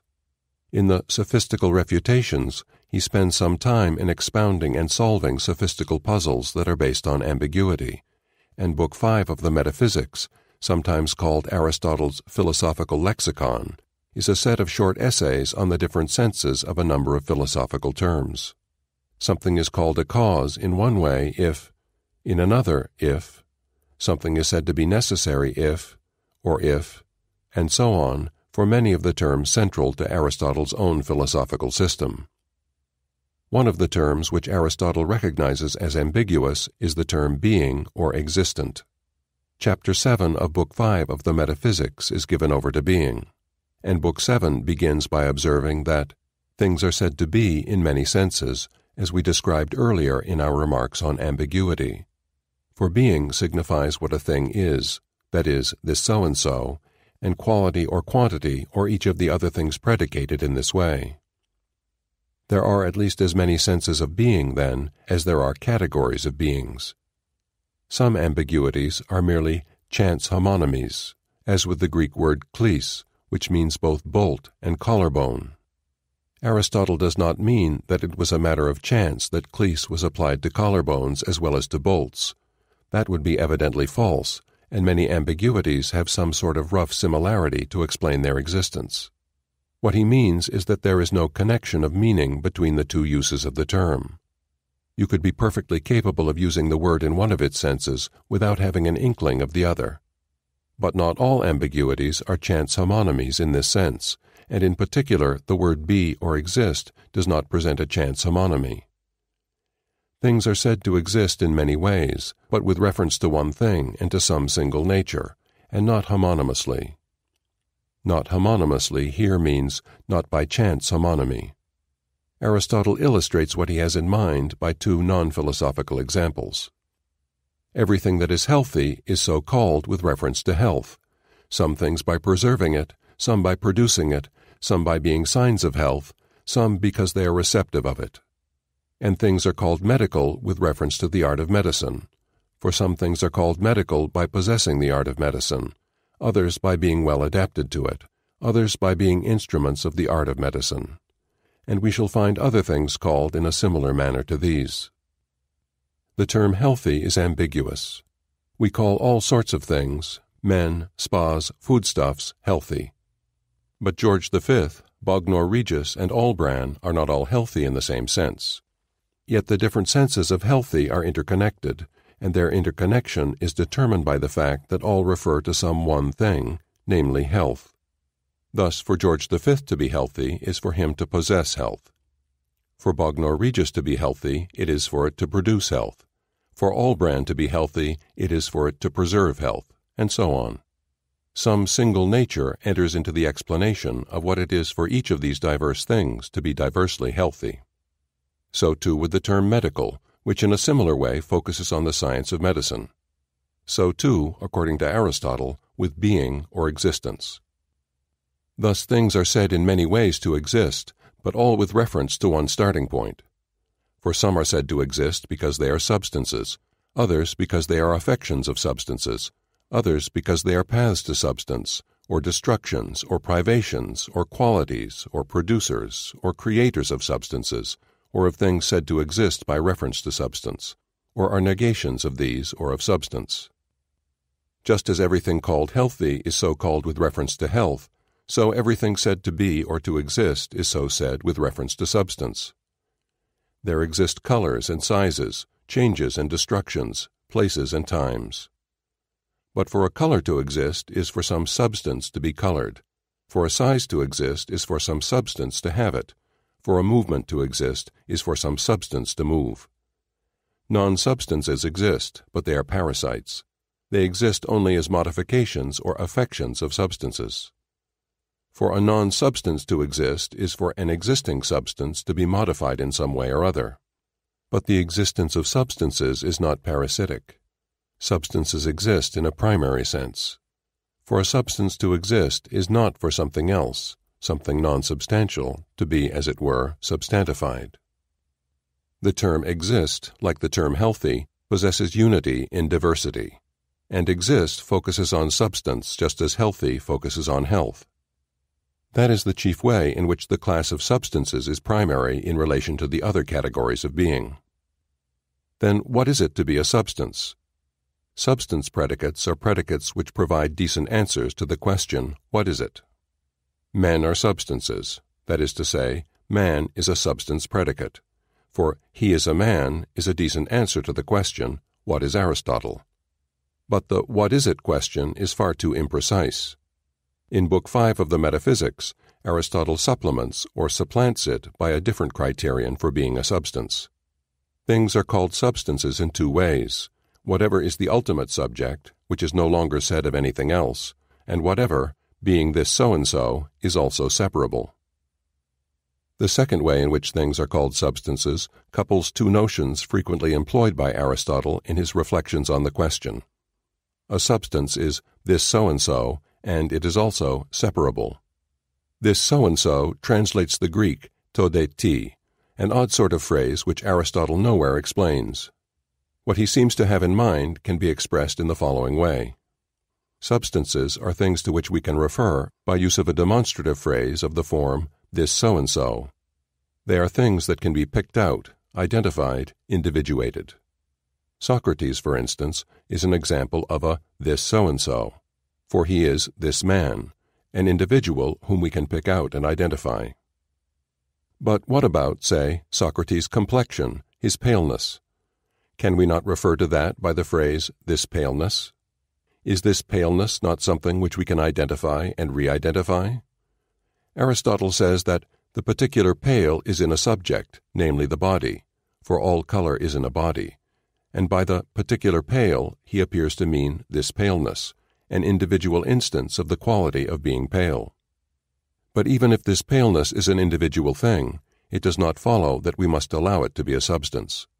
For a substance is not only this so-and-so, it is also separable. What is separability here? It seems that Socrates might exist without his paleness, but that Socrates' paleness cannot exist without Socrates. Socrates may lie on the beach and so cease to be pallid. Here he is there without his pallor, but his pallor cannot be there without him. Socrates is separable from his paleness. Socrates' paleness is not separable from Socrates. That is perhaps part of what Aristotle means by separability, but it is probably not a complete account. For one thing, Socrates may cease to be pale, but he cannot cease to be colored. He may be separable from paleness, but he is not in the same way separable from color. We need to refer again to Aristotle's account of the ambiguity of being. Some things, we saw, are parasitic upon others. A parasitic item exists insofar as some other existent to be somehow related to it. There is a connection between parasitism and separation. A thing is separable if it is not parasitic. Socrates is separable from his paleness because for Socrates to exist is not for his paleness to be modified in a certain way.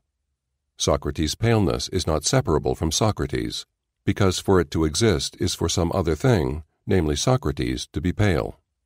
Socrates is separable from his paleness.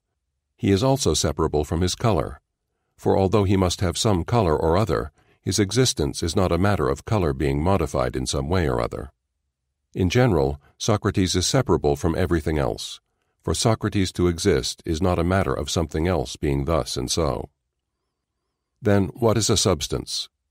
A thing is a substance if, and only if, it is both an individual, a this so-and-so, something capable of being designated by a demonstrative phrase, and also a separable item, something non-parasitic, a thing whose existence is not a matter of some other things being modified in some way or other.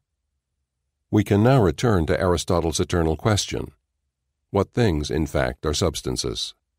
We should not expect a simple and authoritative answer from Aristotle. After all, he says that the question is perpetually puzzling. And in fact, his attempted answers are hesitant and difficult to understand. But one or two things emerge fairly clearly. Aristotle's predecessors had, he thought, implicitly offered a number of different answers to the question. Some had held that stuffs, gold, flesh, earth, water, were substances. He is thinking primarily of the earliest Greek philosophers, who focused their attention on the material constituents of things. Others had held that the ultimate parts of ordinary things were substances. Aristotle is thinking of the ancient atomists, whose basic entities were microscopical corpuscles. Yet other thinkers had proposed that numbers were substances. The Pythagoreans and certain of Plato's followers fall into this camp. Finally, some had decided that substances are only to be found among certain abstract entities or universals. Plato's doctrine of forms is the outstanding example of such a theory.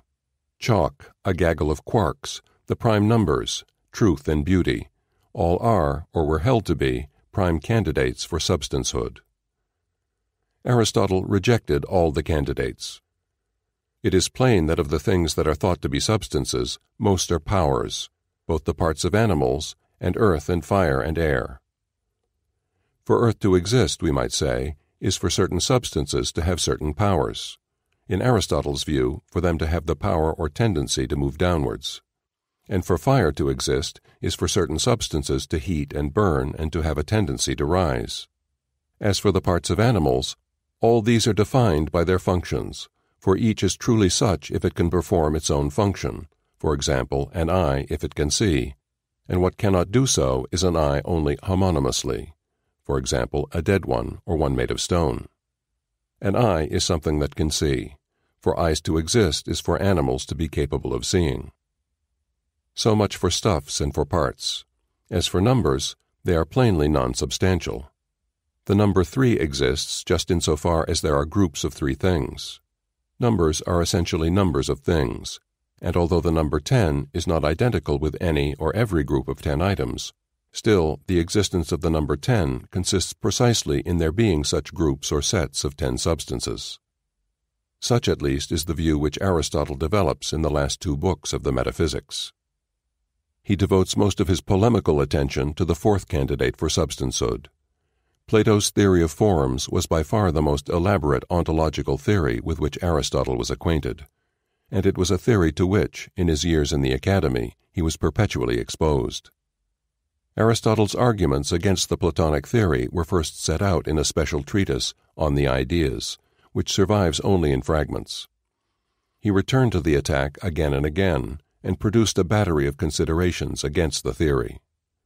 Many of these arguments concern detailed aspects of Plato's view, but some of them are wholly general, and they apply with equal force to any theory which takes universal items such as truth and beauty to be substances. Aristotle held that whiteness exists insofar as certain substances are white. Plato, on the contrary, held that a substance is white insofar as it shares in whiteness. In Aristotle's opinion, white things are prior to whiteness, for the existence of whiteness is simply a matter of their being white things. In Plato's opinion, whiteness is prior to white things, for the existence of white things is simply a matter of their sharing in whiteness. Aristotle's arguments against this Platonic notion are powerful, but they have not convinced determined Platonists, nor is it easy to see how the dispute might be settled. If Platonism goes the way of the other three accounts of substance, then what is to be said? What are Aristotelian substances? The answer is robust and commonsensical. The first and plainest examples of substances are animals and plants. To these we may add other natural bodies, the sun, the moon, and the stars, for example, and perhaps also artifacts, tables and chairs, pots and pans. In general, perceptible things, middle-sized material objects, are the primary furniture of Aristotle's world. And it is significant that he often poses his ontological question by asking if there are any substances apart from perceptible substances. Such, in Aristotle's view, are the basic realities, and the things with which science principally concerns itself. Chapter 11. Change. Can we say anything more, in general terms, about those middle-sized material objects which are the chief substances in Aristotle's world? One of their most important features is that they change. Unlike Plato's forms, which exist eternally and are always the same, Aristotle's substances are for the most part temporary items which undergo a variety of alterations. There are, in Aristotle's view, 4 types of change. A thing can change in respect of substance, of quality, of quantity, and of place. Change in respect of substance is coming into being and going out of existence, or generation and destruction. Such change occurs when a cat is born and when it dies, when a statue is made and when it is smashed. Change in respect of quality is called alteration. A plant alters when it grows green in the sunlight or pale in the dark. A wax candle alters when it grows soft in the heat or hardens in the cold.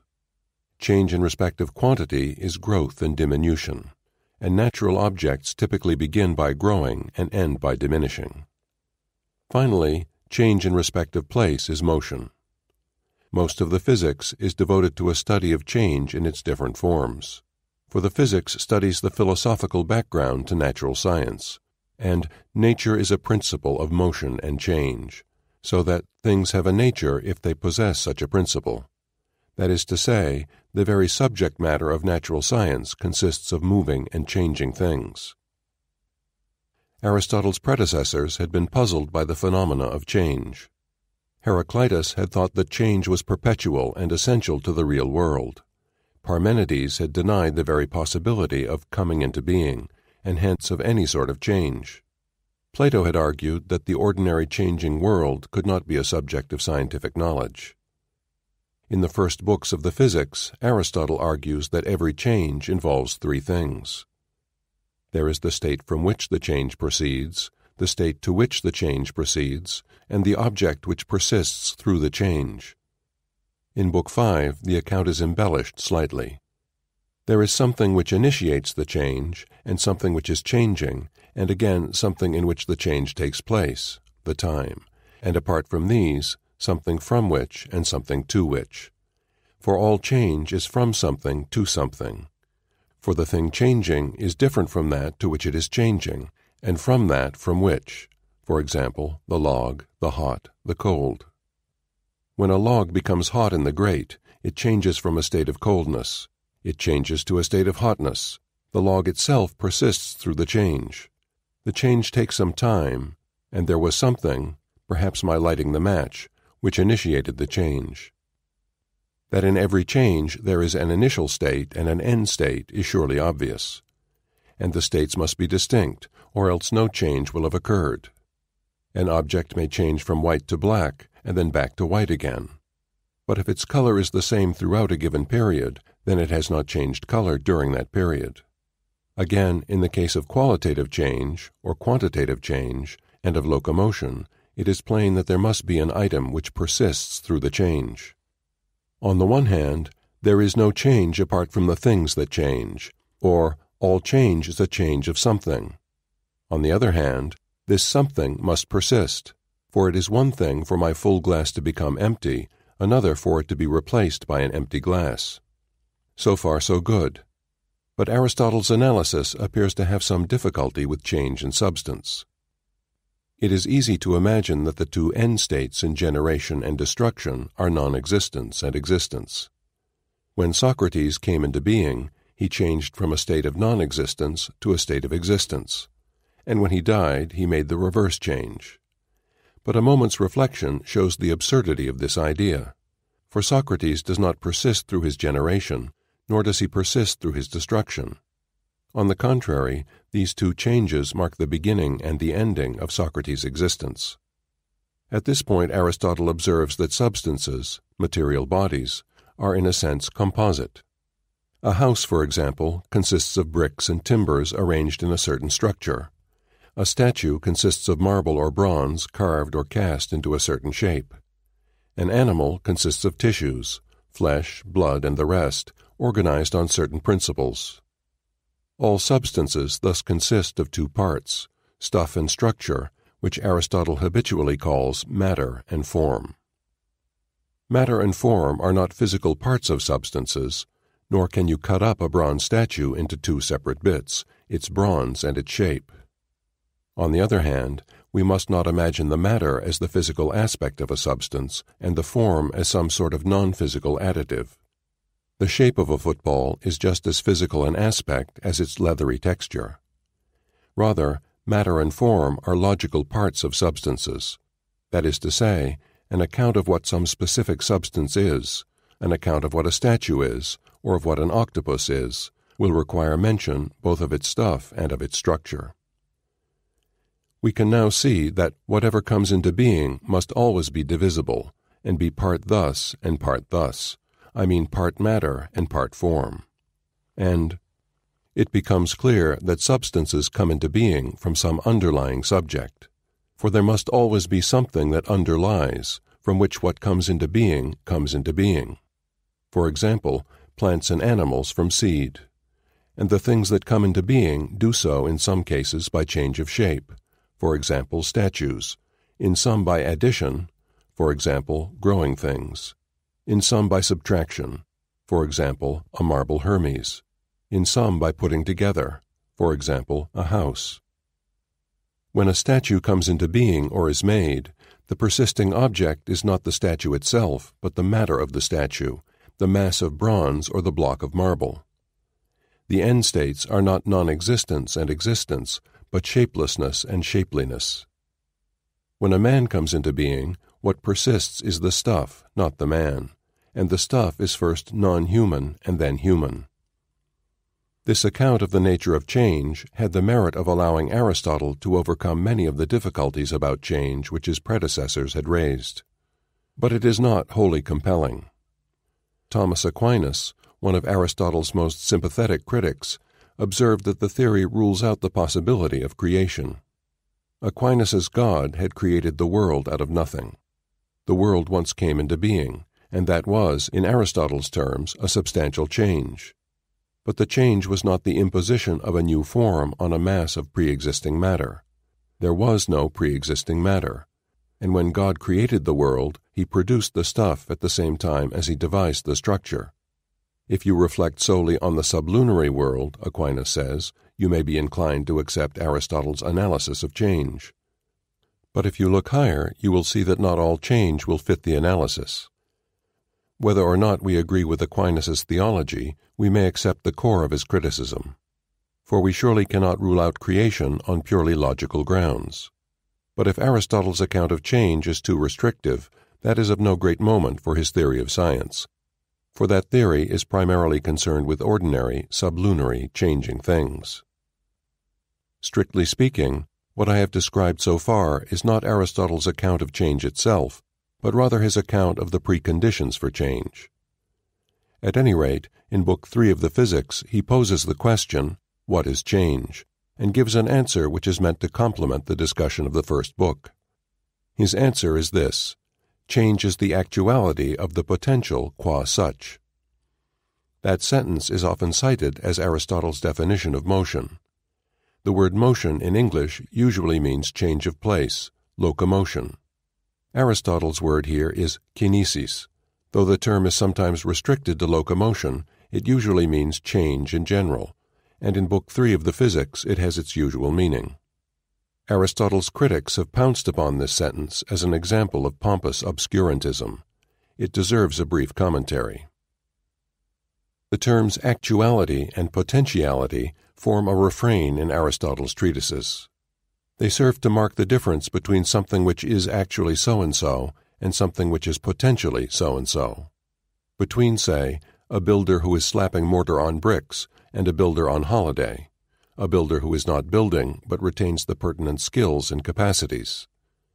It is one thing to have a capacity, another to exercise it. One thing to possess potential, another to actualize it. Aristotle makes a number of claims about the distinction between actuality and potentiality, some of them acute, some dubious.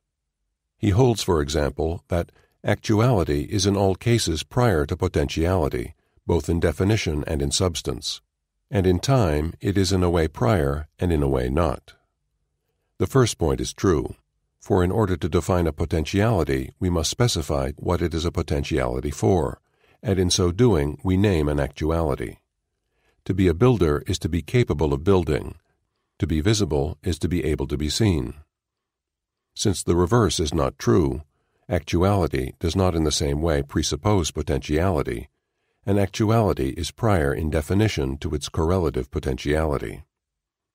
On the other hand, the claim that actuality is prior to potentiality in time is less persuasive. Aristotle means that before there can be any potential so-and-sos, there must be actual so-and-sos. Before there can be any potential men, that is, any stuff that may become human, there must be actual men. For, he says, in all cases what is actually so-and-so comes into being from what is potentially so-and-so, by the agency of something actually so-and-so. For example, men from men, a musical person by the agency of a musical person. There is always something which initiates the change, and what initiates the change is itself actually so-and-so. In general, any change requires a cause, and in general you cause something to be so-and-so inasmuch as you transmit a certain character to it, and you can only transmit what you yourself possess. Thus, if someone comes to be musical, he must have been caused to be musical by someone or something. The causal agent, since it transmitted musicality, must itself have been actually musical. Hence, the actually musical must be there in order for the potentially musical to realize its potential. Aristotle's argument is ingenious, but it is not conclusive. First, it cannot show that the actual is prior to the potential, but only that the actual is prior to the actualization of the potential. Secondly, it relies on shaky principles of causation. For example, causation need not be, and usually is not, a matter of transmission. Change is the actuality of the potential qua such. Actuality and potentiality for what? The answer emerges in the course of Aristotle's argument. It is the potentiality to be changing. In place of Aristotle's obscure sentence, we may therefore write, change is the actuality of the changeable qua changeable. Now, this is supposed to explain what it is for something to be changing. Then let us replace Aristotle's abstract nouns change and actuality by modest verbs. Something is in the process of changing whenever it possesses a capacity to change and is exercising that capacity. This paraphrase surely reduces the obscurity of Aristotle's analysis, but it appears to do so at a price, the price of banality. For the analysis becomes a tautology. Or perhaps not. Perhaps Aristotle did not intend to offer an illuminating definition of change, but rather to make a particular point about the sort of actuality involved in change. Aristotle thinks that some actualities are incompatible with their correlative potentialities. What is white cannot become white. What is actually white is not at the same time potentially white. Before being painted white, the ceiling was potentially but not actually white.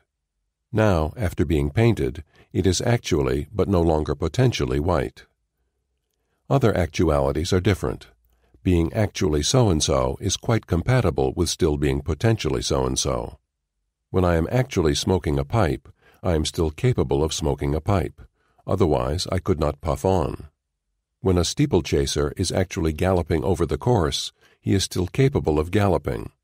Otherwise, he would never reach the finishing post. The point of Aristotle's definition of change is perhaps this. Changes are actualities of the second sort. While Socrates is actually becoming tanned, he is still capable of becoming tanned. Otherwise, his tanning would get nowhere. While the hyacinth is actually growing, it is still capable of growing. Otherwise, it would be a poor, stunted plant. And in general, while an object is actually changing, it is still capable of changing. Aristotle has much more to say about change.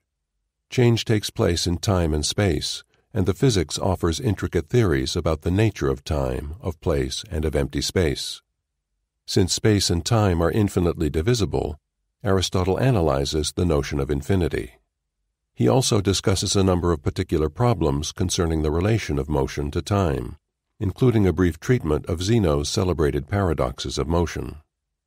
The different essays which make up the Physics are among the more finished of Aristotle's surviving works. Although their subject matter is thorny, and although many passages of detailed argument are difficult, their general structure and purport are always clear.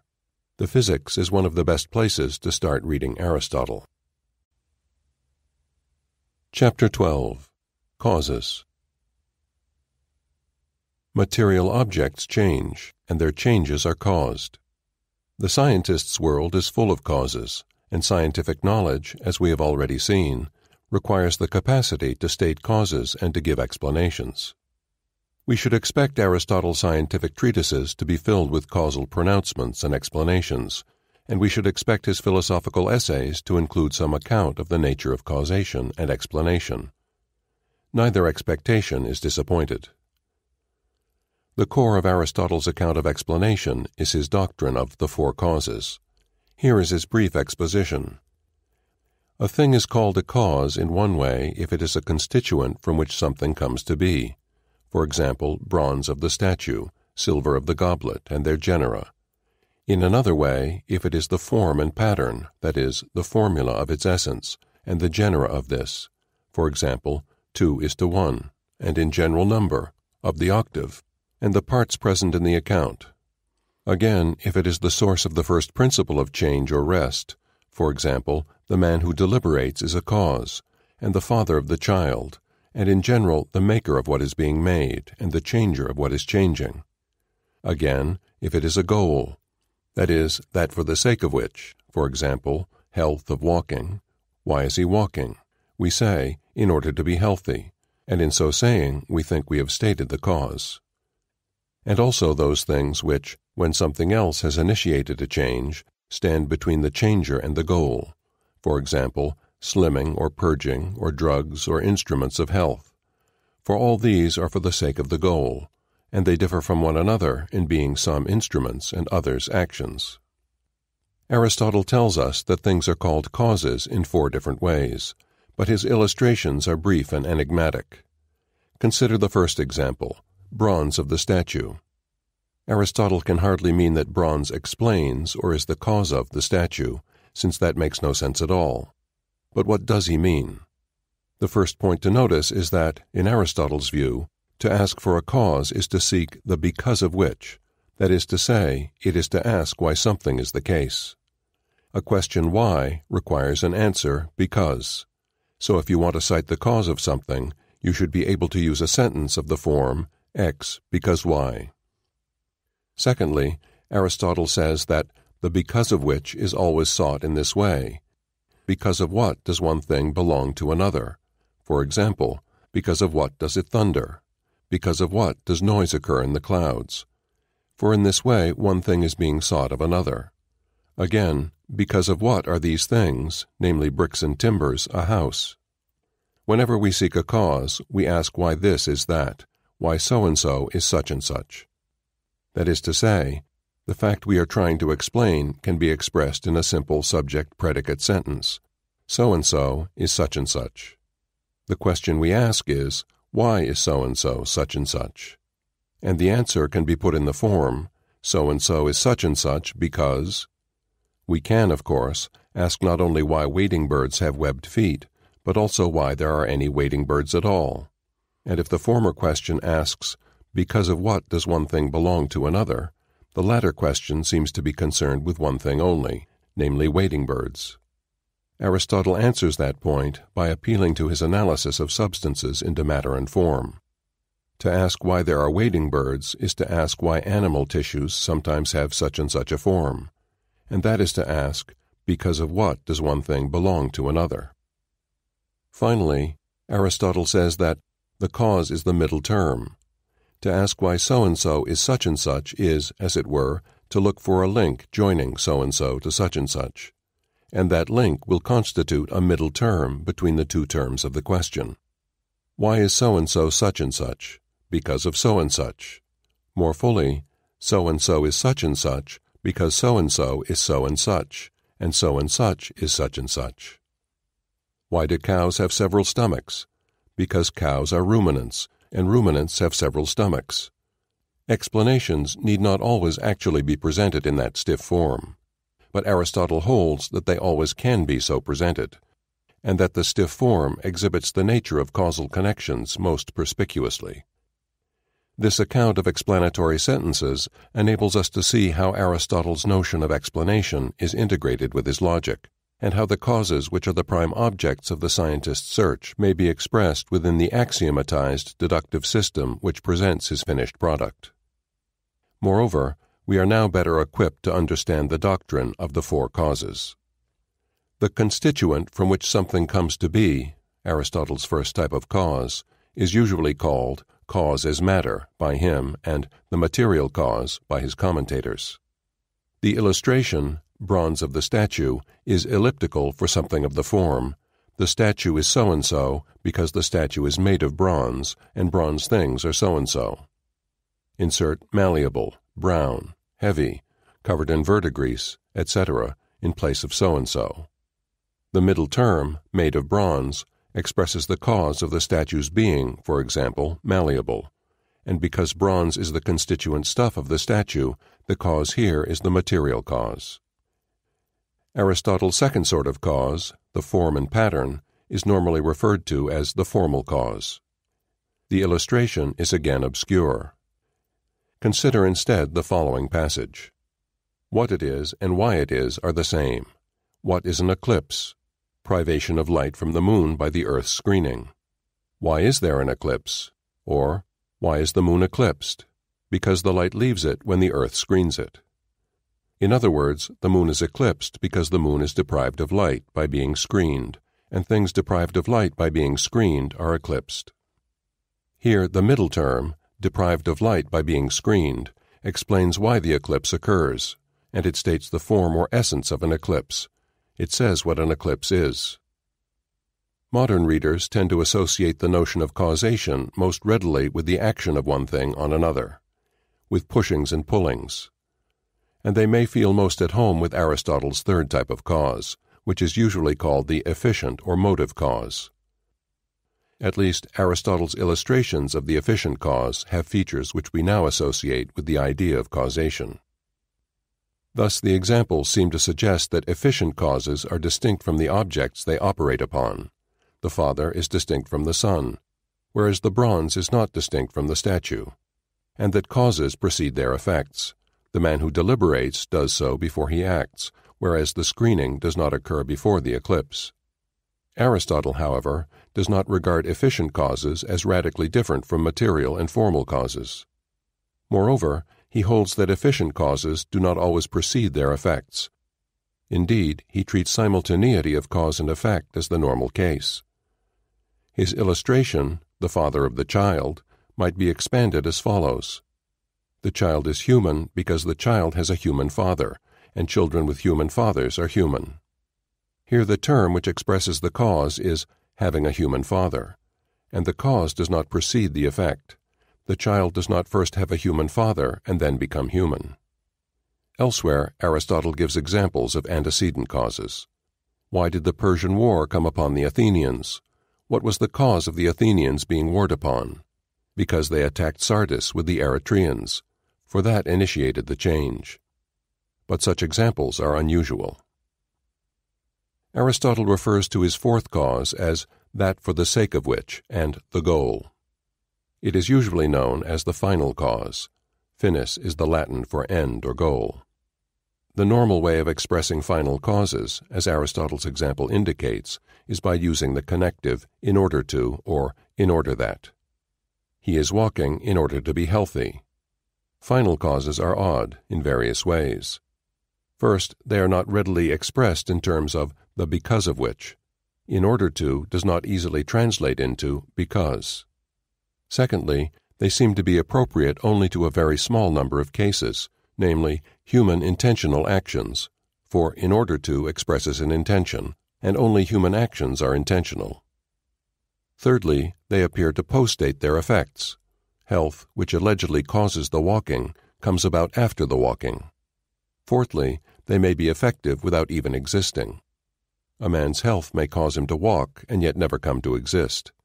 He may be too dissipated to become healthy, or he may be run over by a bus in the course of his perambulations. The third and fourth oddities are the least troublesome. Aristotle explicitly recognizes that final causes follow their effects, and he implicitly acknowledges cases in which a final cause is effective but non-existent. Neither point struck him as strange. The second oddity is more important. Aristotle does not think that final causes are appropriate only to intentional behavior. On the contrary, the primary arena within which final causes exert themselves is that of nature, of the animal and vegetable world. I shall return to this point in a later chapter. The first oddity demands an immediate comment. How do final causes fit Aristotle's account of the structure of explanatory sentences? One of his examples of a final cause is expressed concisely thus: why is there a house? In order to preserve a man's belongings. We might expand the explanation as follows: houses are roofed because houses are shelters for belongings, and shelters for belongings are roofed. Here, shelter for belongings is the middle term, and it expresses the final cause of houses. It states the goal of having a house. But that gloss on Aristotle's illustration takes us some way from his text, and it is difficult to provide a similar gloss for the man who jogs for the sake of his health. Final causes do not fit the such and such because so and such formula. Perhaps we should relax things somewhat. Why is so and such? Because of so and such. In some cases, the relation of so and such to so and such will be as before. So-and-so is so and such is such and such. In other cases, the relation may be more complex. In the case of final causes, so and such will depend upon why so-and-so is such and such, inasmuch as so and such is both a goal for so-and-so and something achievable by way of such and such. Why does he walk? For health.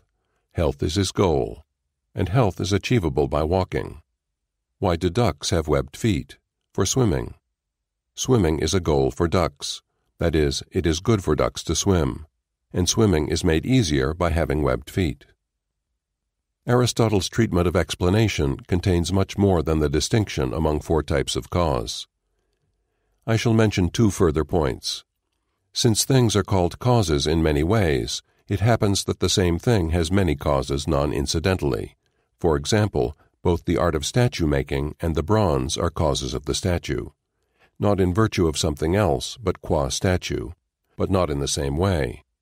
One is the cause in the sense of matter, the other in the sense of origin of change. The same thing may have several different causes. It is tempting to construe the same thing in a weak sense. The statue is heavy, say, because it is made of bronze. The statue is life-size because the sculptor made it so. The two causes are causes not of the very same feature of the statue, but rather of features of the very same statue. But that is not Aristotle's meaning. Rather, he holds that one and the same feature of the statue may receive two distinct explanations, according to two different modes of causality. Thus he says that thunder occurs both because when fire is extinguished it necessarily sizzles and makes a noise and, if things are as the Pythagoreans say, in order to threaten and frighten those in hell. And in the biological works, he regularly looks for double causes in nature. That is puzzling. Surely if one thing explains another, then there is no room for supposing that, in addition, some third thing explains it. If one thing accounts for another, then that item is accounted for, and there is no accounting left for a third item to do.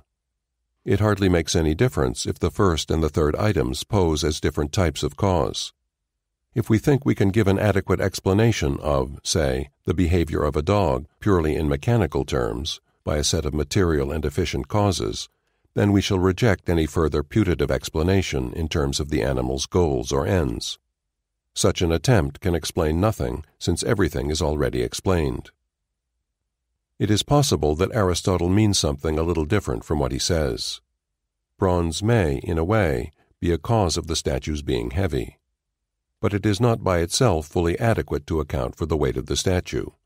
We need to add a reference to the sculptor, for he could quite well have fashioned a light statue out of bronze. The point, then, is not that something can be adequately explained by one item, and also adequately explained by some different item, but rather that an adequate explanation of something may require mention of several different items. This is true, but it is not quite what Aristotle says. Finally, a word about chance. Some of Aristotle's predecessors had ascribed numerous natural phenomena to chance, and Aristotle criticized them for so doing. Did he himself leave any room for chance in nature? He certainly believed, as we have already seen, that in nature many things happen not invariably but only for the most part. If something happens one way for the most part, then it must happen another way for the least part. Aristotle identifies the accidental with such exceptions to what happens for the most part with what happens for the least part. Thus, for the most part, men go gray, but there are exceptions. Suppose that Socrates does not go gray. Then that is an accident, and it may have occurred by chance. Aristotle adds that such accidental happenings are beyond the purview of science, and that there is no knowledge of the accidental is clear, for all knowledge deals either with what holds always or with what holds for the most part. For how else could one either learn it or teach it to someone else? Thus, in Aristotle's view, there are accidental phenomena in nature, and they are not subject to scientific knowledge. Does Aristotle infer that the world is to some extent indeterminate, that not all events are bound together by the nexus of causation? No, on the contrary, he supposes that the exceptions to natural regularities occur because of, and can be explained in terms of, peculiarities in the matter of the thing in question. If Socrates does not go gray, that is no causeless mystery. It is determined by the peculiar nature of Socrates' hair. Accidental phenomena have causes. Aristotle does not admit causeless events into the natural world. But he does allow that not all events are amenable to scientific understanding, for not everything exhibits the sort of regularity which science requires. Chapter 13. Empiricism. How are we to acquire the knowledge which will eventually be packaged into neat Euclidean sciences? How do we get in touch with the substances which constitute the real world, and how do we chart their changes?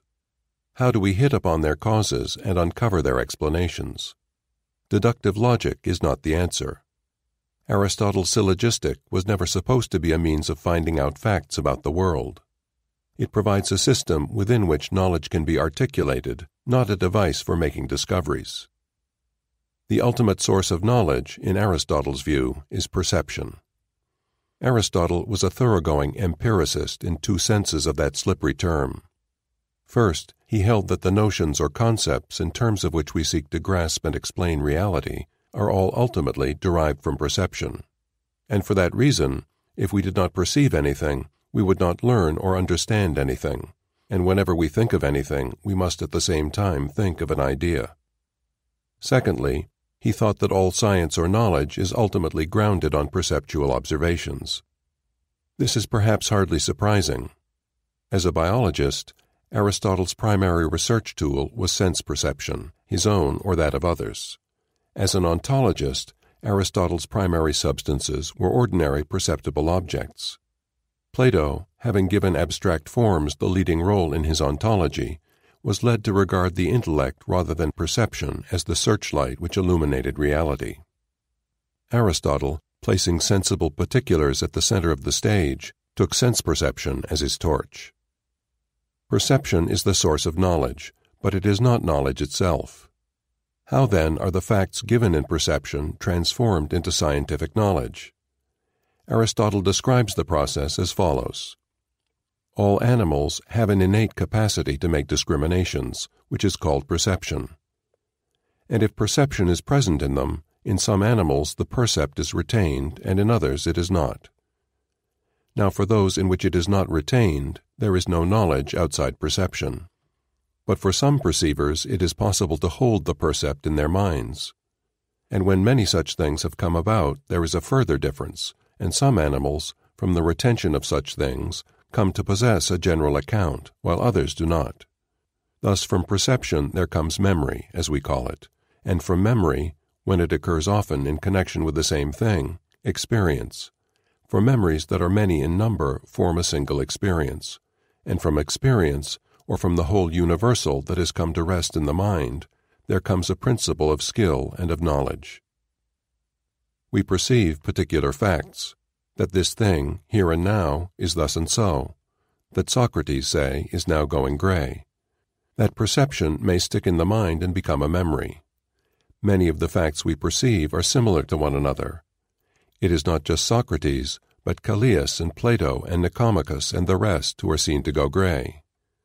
And so we may come to have a batch of similar memories, the residues of similar perceptions. When we possess such a batch, we have what Aristotle terms experience.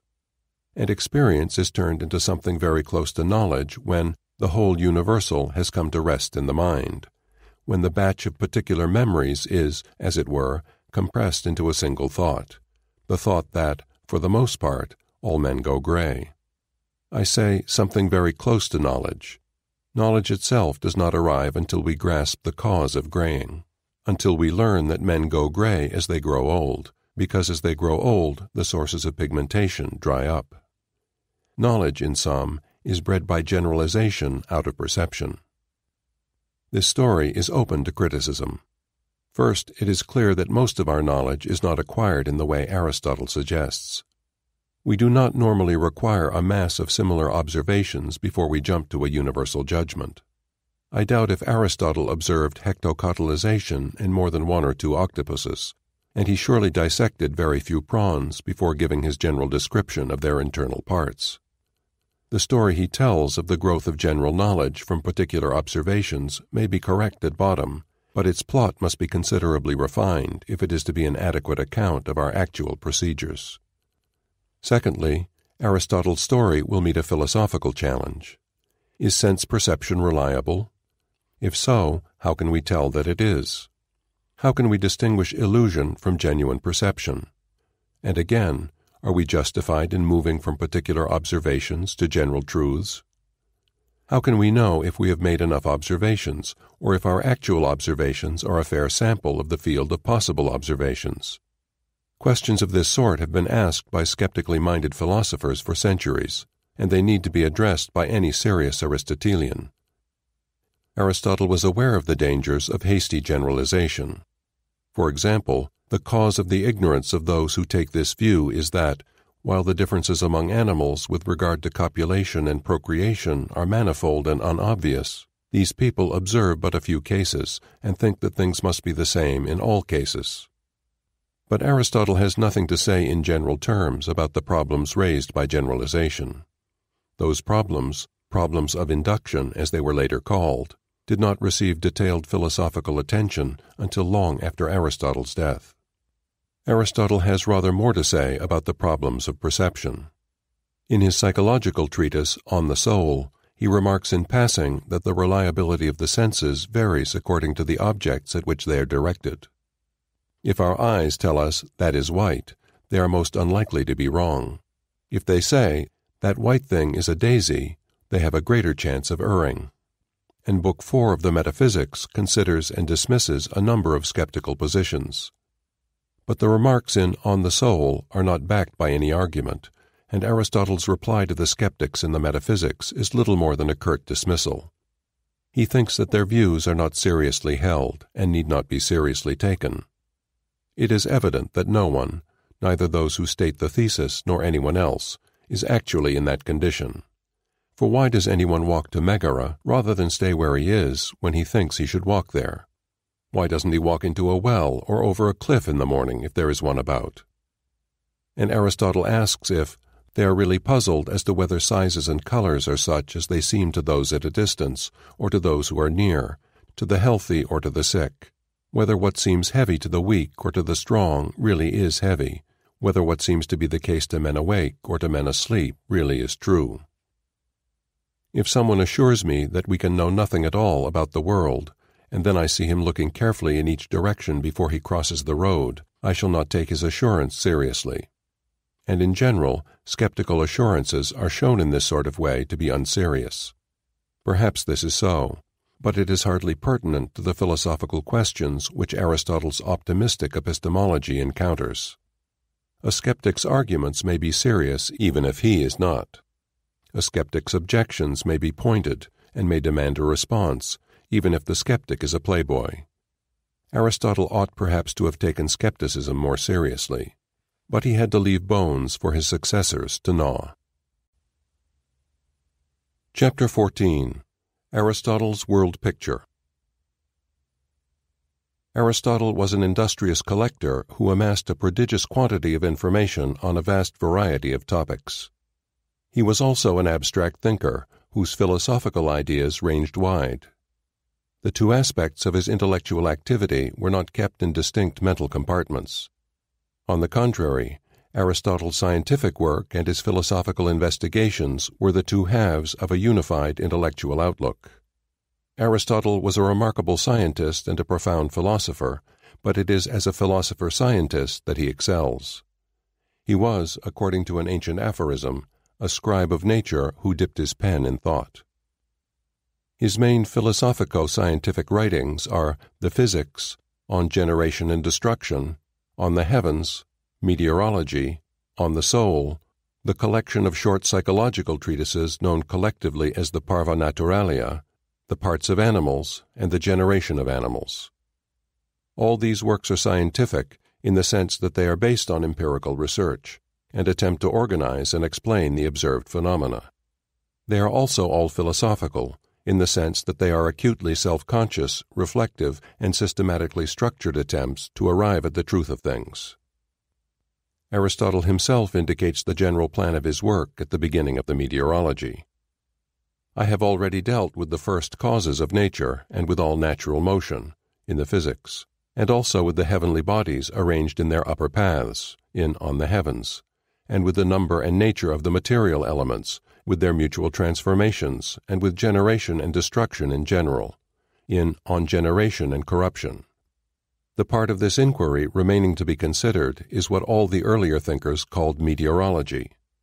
When we have dealt with these subjects, we shall see if we can give some account, on the lines we have laid down, of animals and plants, both in general and in particular.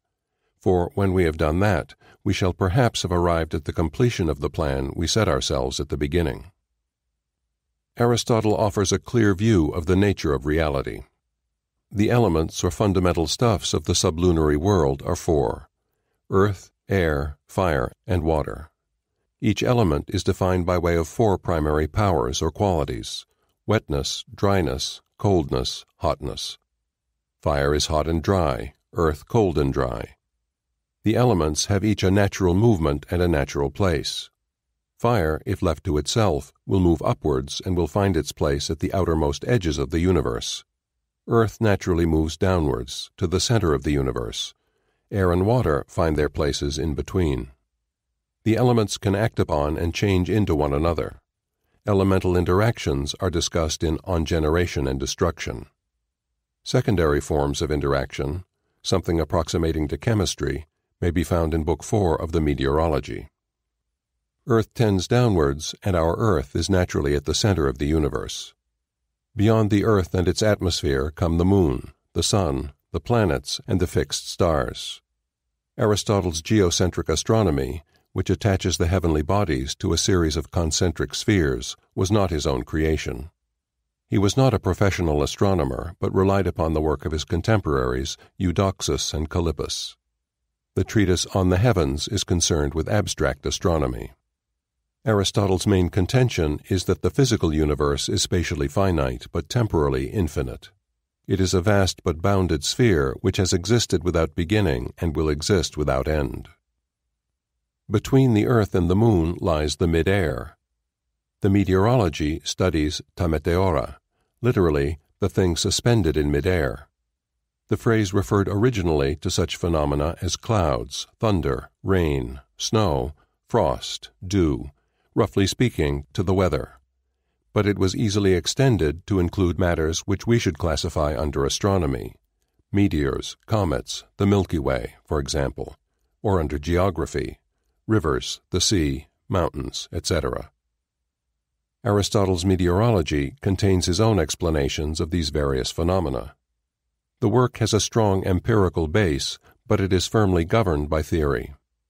Indeed, the unity which it possesses derives largely from the dominance of a single theoretical notion, the notion of exhalation. Aristotle holds that exhalations or evaporations are continuously being given off by the earth. They are of two sorts, wet or steamy, and dry or smoky. Their actions may serve to explain, in a uniform fashion, most of the events that take place in the mid-air. On the earth itself, the most remarkable objects of study are living things and their parts. Of the parts in animals, some are incomposite, namely those which divide into uniform pieces, for example, flesh into flesh. Others are composite, namely those which divide into non-uniform pieces. For example, a hand does not divide into hands, nor a face into faces. All the non-uniform parts are composed from the uniform parts. For example, hands from flesh and sinews and bones. But there is no sharp boundary between non-living and living things, and although living things can be arranged in a hierarchy, a ladder of nature of ascending worth and complexity, the levels in the hierarchy are not rigorously separated.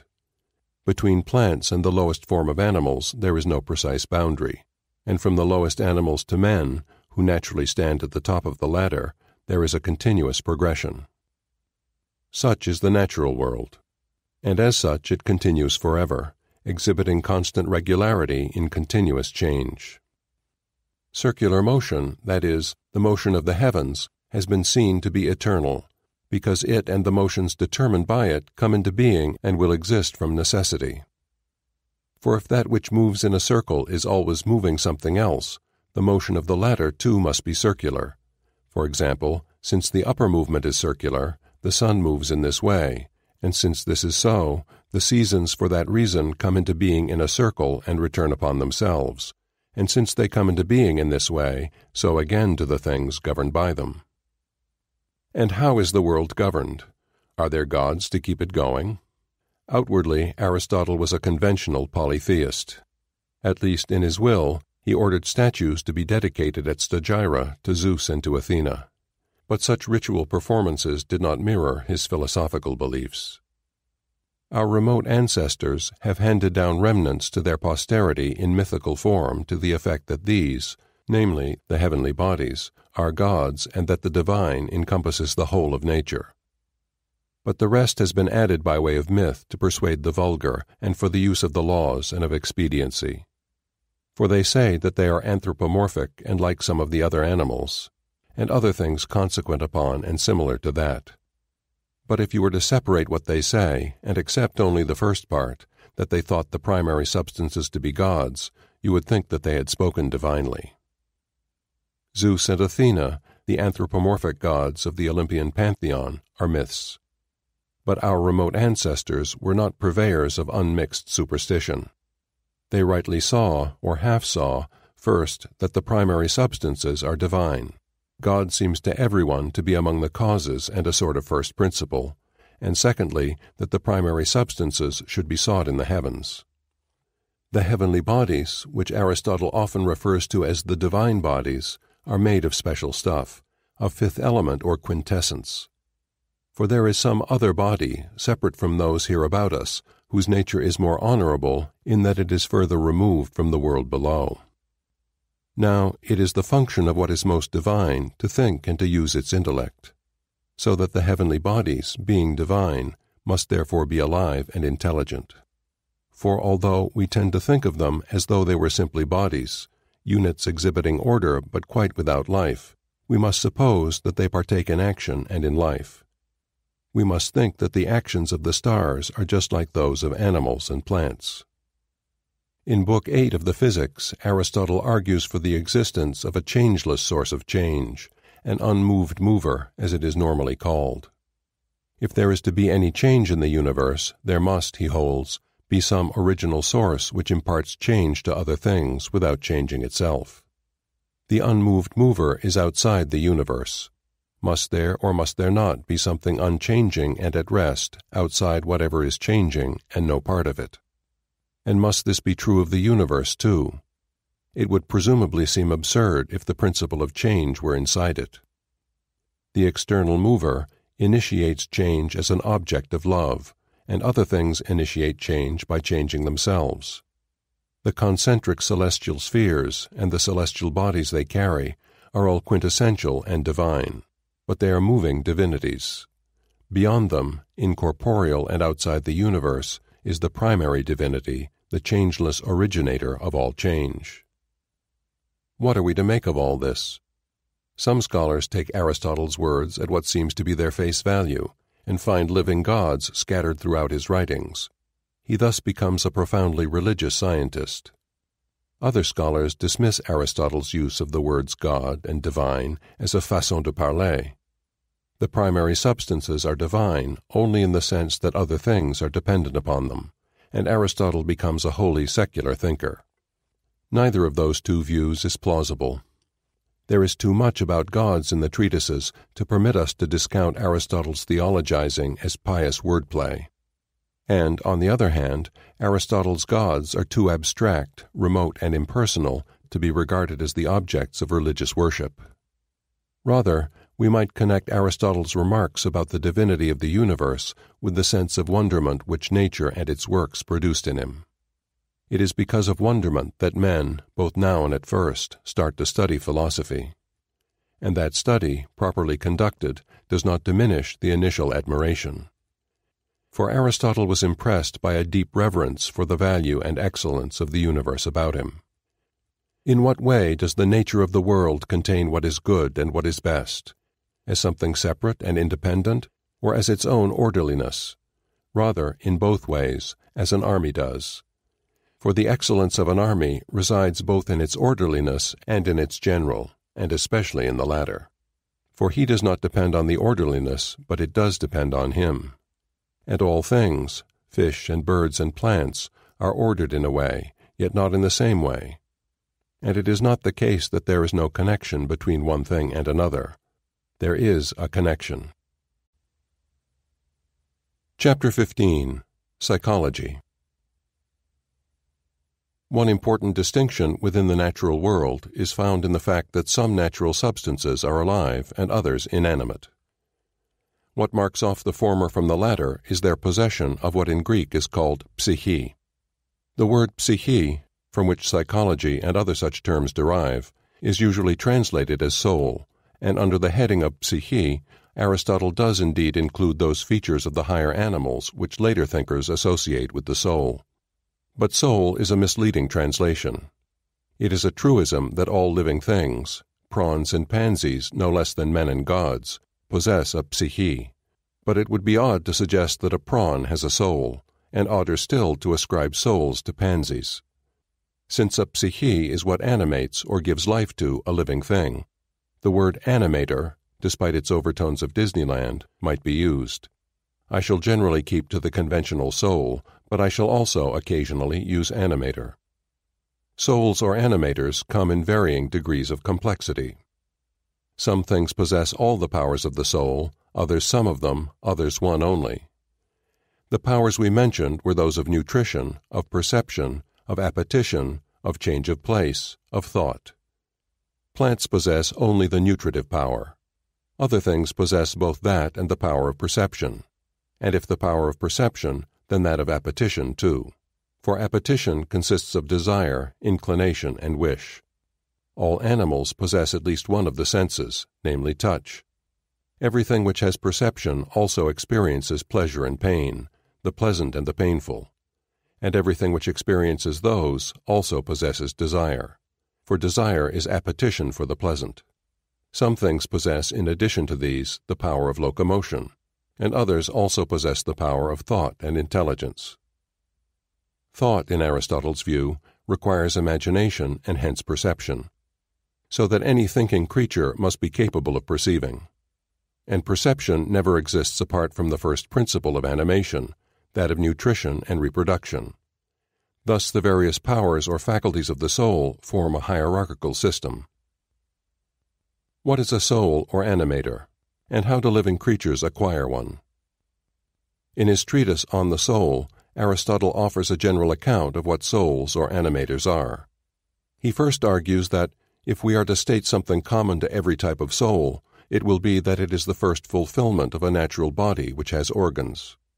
He later observes that such an account is not particularly illuminating, and suggests as an improvement that a soul is a principle of the aforesaid powers and is defined by them, namely by nutrition, perception, thought, movement. Aristotle himself advises us not to spend too much time over these generalities, but rather to concentrate on the different functions of the soul. Yet the generalities contain something of importance. Aristotle's first general account of the soul amounts to this: for a thing to have a soul is for it to be a natural organic body actually capable of functioning. The second general account explains what those functions are.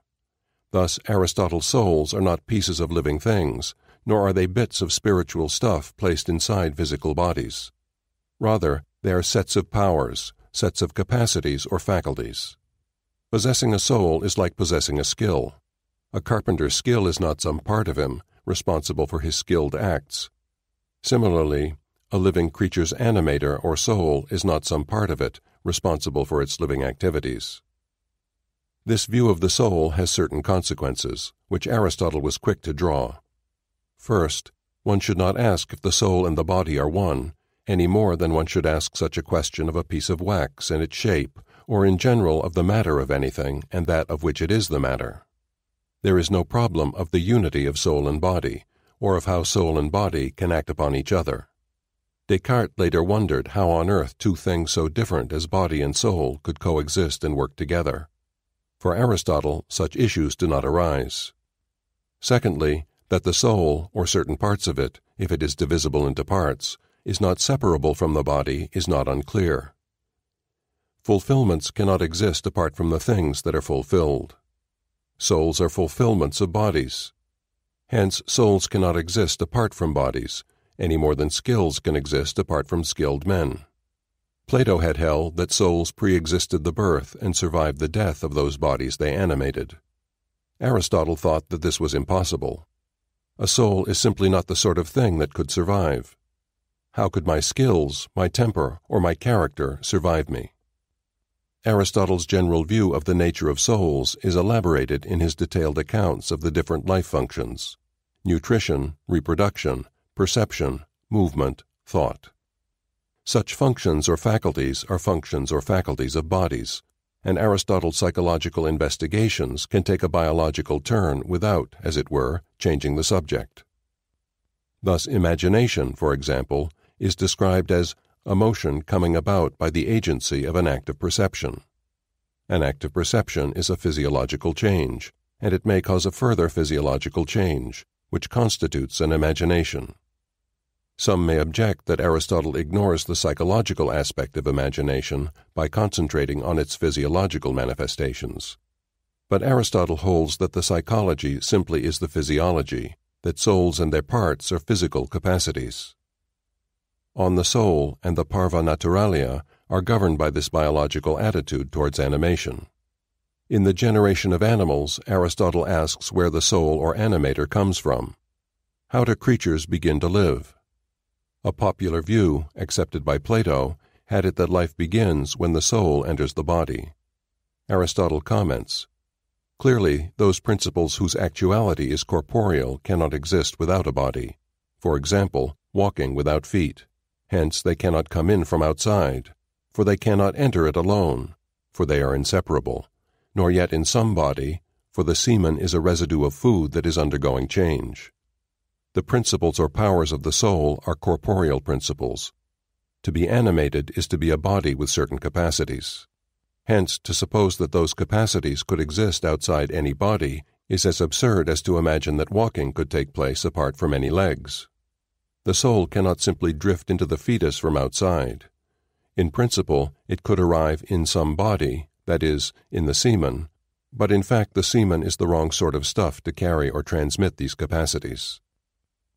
Aristotle's accounts of nutrition, reproduction, perception, desire, and movement are all consistently biological. But consistency is threatened when he turns to the highest psychological faculty, that of thought.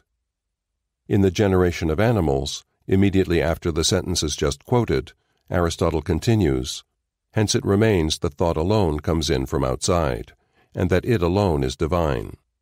For corporeal actuality has no connection at all with the actuality of thought. Thought, it seems, can exist apart from body. The treatise On the Soul speaks of thought with special caution, hinting that it may be separable from body. In what is perhaps the most perplexing paragraph he ever wrote, Aristotle distinguishes between two sorts of thought, later known as active intellect and passive intellect. Of the first of these he says, "This thought is separable and impassive and unmixed, being essentially actuality, and when separated it is just what it is, and it alone is immortal and eternal. The special status of thought depends upon the view that thinking does not involve any corporeal activity. But how can Aristotle hold such a view? His general account of the soul makes it plain that thinking is something done by natural organic bodies, and his particular analysis of the nature of thought makes thinking dependent upon imagination, and hence upon perception. Even if thinking is not itself a corporeal activity, it requires other corporeal activities in order to take place. Aristotle's treatment of thought is both obscure in itself and hard to reconcile with the rest of his psychology. But neither that fact, nor the various errors and inexactitudes in his physiology, should dim the light of his work on psychology. It rests on a subtle insight into the nature of souls or animators, and it is persistently scientific in its approach to psychological questions. Chapter 16. Evidence and Theory. Aristotle's general account of the world is wholly exploded. Most of his explanations are now seen to be false. Many of the concepts he operated with appear crude and inadequate. Some of his ideas seem quite absurd. The chief reason for Aristotle's downfall is simple. In the 16th and 17th centuries, scientists applied quantitative methods to the study of inanimate nature, and chemistry and physics came to assume a dominating role. Those two sciences seemed to be fundamental in a way in which biology was not. They examined the same stuff as biology, but from a closer and a mathematical viewpoint. A biology unsupported by physics and chemistry was seen to lack a foundation. Aristotle's physics and chemistry were found to be hopelessly inadequate when compared to the work of the new scientists. A new world picture, based on the new sciences, replaced the Aristotelian view, and if Aristotle's biology survived for a further century or so, it survived as a limb torn from the body, as a fragment of a colossal statue. Why did Aristotle not develop a decent chemistry or an adequate physics? His failing must be set down in large part to conceptual poverty. He did not have our concepts of mass, force, velocity, temperature, and he thus lacked some of the most powerful conceptual tools of the physical sciences. In some cases, he had a rough and primitive form of the concept. He knew what speed was, and he could weigh things. But his notion of speed is in a sense non-quantitative. For he did not measure velocity, he had no notion of kilometers per hour. Or again, consider temperature. Heat is a central notion in Aristotelian science. The hot and the cold are two of the four primary powers, and heat is vital to animal life. Aristotle's predecessors had disagreed among themselves over what objects were hot and what cold. If there is so much dispute over the hot and the cold, Aristotle remarks, what must we think about the rest? For these are the clearest of the things we perceive. He suspects that the disputes occur because the term hotter is used in several ways, and he conducts a long analysis of the different criteria we use for calling things hot. The analysis is subtle, but, to our eyes, it suffers from a glaring deficiency. It does not mention measurement. For Aristotle, hotness is a matter of degree, but not of measurable degree. To that extent, he lacked the notion of temperature. Conceptual poverty is closely tied to technological poverty. Aristotle had no accurate clock and no thermometer at all. Measuring devices and a quantitative conceptual apparatus go together. The former are inconceivable without the latter. The latter are useless without the former. Lacking one, Aristotle lacked both. In an earlier chapter, I suggested that Aristotle's zoological researches did not suffer from his non-quantitative approach. The case is different with the natural sciences. Chemistry without laboratory equipment and physics without mathematics are bad chemistry and bad physics. It would be absurd to blame Aristotle for his conceptual poverty. Poverty is a lack, not a failing. But many students of Aristotle's science are inclined to impute two serious failings to him, one methodological and the other substantial. It is alleged, first, that Aristotle regularly subordinated fact to theory, that he would start from theory and then twist the facts to fit it, and secondly, that his natural science was permeated by a childlike determination to find plans and purposes in the world of nature. Let us take the methodological accusation first. Consider the following passage. We might say that plants belong to earth, aquatic animals to water, land animals to air. The fourth kind must not be looked for in these regions, yet there should be a kind corresponding to the position of fire, for this is reckoned the fourth of the bodies. But such a kind must be sought on the moon, for that evidently shares in the fourth remove, but that is a matter for another treatise. The passage comes in the middle of a sophisticated and informed discussion of certain questions of generation. It would be charitable to regard it as a joke, but it is not in the least jocular. Aristotle convinces himself that there are kinds of animals corresponding to three of his four elements. He infers that there must be a kind corresponding to the fourth element, and, failing to find such things on the earth, he places them on the moon. What could be more absurd? What less scientific? Well, the passage is absurd, and there are one or two others to match it. But all scientists are capable of idiocy. There are remarkably few idiotic passages in Aristotle's writings, and the judicious reader will not make too much of them. Rather, he will find other passages more characteristic of the man. For example, speaking of the motions of the heavenly bodies, Aristotle writes, "As to how many there are, let us now say what some of the mathematicians say, in order to get some idea of the matter, and so that our mind will have some definite number to grasp hold of. As to the future, we must make inquiries ourselves and discuss the matter with other inquirers, and if those who study these matters have views different from those now expressed, we must love both parties, but listen to the more accurate." Again, to judge by argument and by the facts which seem to hold about them, the generation of bees takes place in this manner. But we have not yet acquired an adequate grasp of the facts. If we ever do acquire such a grasp, we must then rely on perception rather than on arguments, and on arguments only if what they prove is in agreement with the phenomena. Aristotle has just given a long and careful account of the generation of bees. The account is based primarily on observations, but it is also speculative, relying to some extent on theoretical considerations. Aristotle explicitly recognizes this speculative aspect of his account, and he explicitly holds that speculation is subordinate to observation. Theory is indispensable when the facts are insufficiently known, but observation always has priority over theory. Aristotle elsewhere makes the same point in more general terms. We must first grasp the differences between animals and the facts about them all. After that, we must try to discover their causes, for that is the natural method of procedure, once the research about each of them is done. For from that will become apparent the subjects about which and the principles from which our proofs must be conducted. Again, empirical science must pass down the principles. I mean, for example, empirical astronomy must supply those of the science of astronomy. For when the phenomena were sufficiently grasped, the astronomical proofs were discovered. And similarly in every other art and science whatsoever. Thus, if the facts in each case are grasped, it will then be our task to give a ready supply of proofs. For if none of the true facts of the case is missing, we shall be able to discover the proof of everything of which there is proof, and to construct a proof, and to make plain where proof is not possible. Aristotle frequently criticizes his predecessors for putting theory before the facts. Thus, of Plato and his school.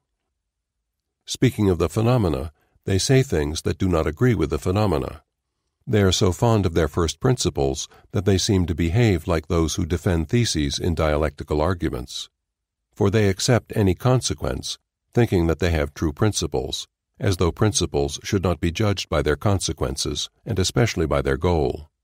And the goal in productive science is the product, but in natural science it is whatever properly appears to perception. Nothing could be clearer. Empirical research precedes theory. The facts must be collected before the causes are sought. The construction of an axiomatized deductive science, the production of proofs, depends upon the presence of all the true facts of the case. Of course, Aristotle never had a grasp of all the facts. He often thought he had facts when he had only falsehoods, and he sometimes jumped precipitately into theorizing. Moreover, theory should to some extent control the collection of facts. Undisciplined amassing of facts is an unscientific exercise, and it may be, as some philosophers both ancient and modern have argued, that there is no such thing as a pure fact uncontaminated by theory. But despite all this, two things are plain. Aristotle had a clear view of the primacy of observation, and his scientific treatises, in particular his works on biology, regularly remain true to that view. In the next chapter, I turn to the accusation that Aristotle childishly makes the natural world a stage on which plans and purposes are acted out. Chapter 17. Teleology. We see more than one kind of cause concerned with natural generation, namely that for the sake of which, and also the source of the principle of change. Thus we must determine which of these comes first and which second.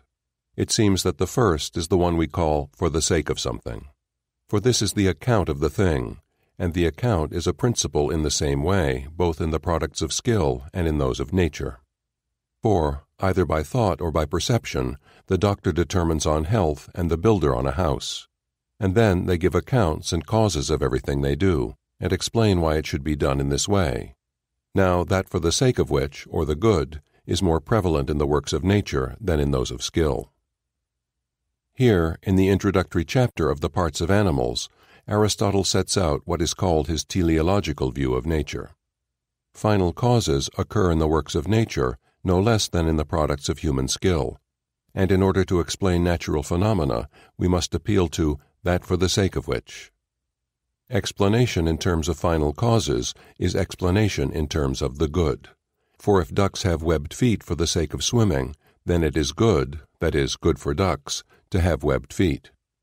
Final causes are primary because they are identified with the account of the thing. Being a swimmer is part of a duck's essence, and a proper account of what it is to be a duck will require reference to swimming. Final causes are not imposed on nature by theoretical considerations. They are observed in nature. We see more than one kind of cause.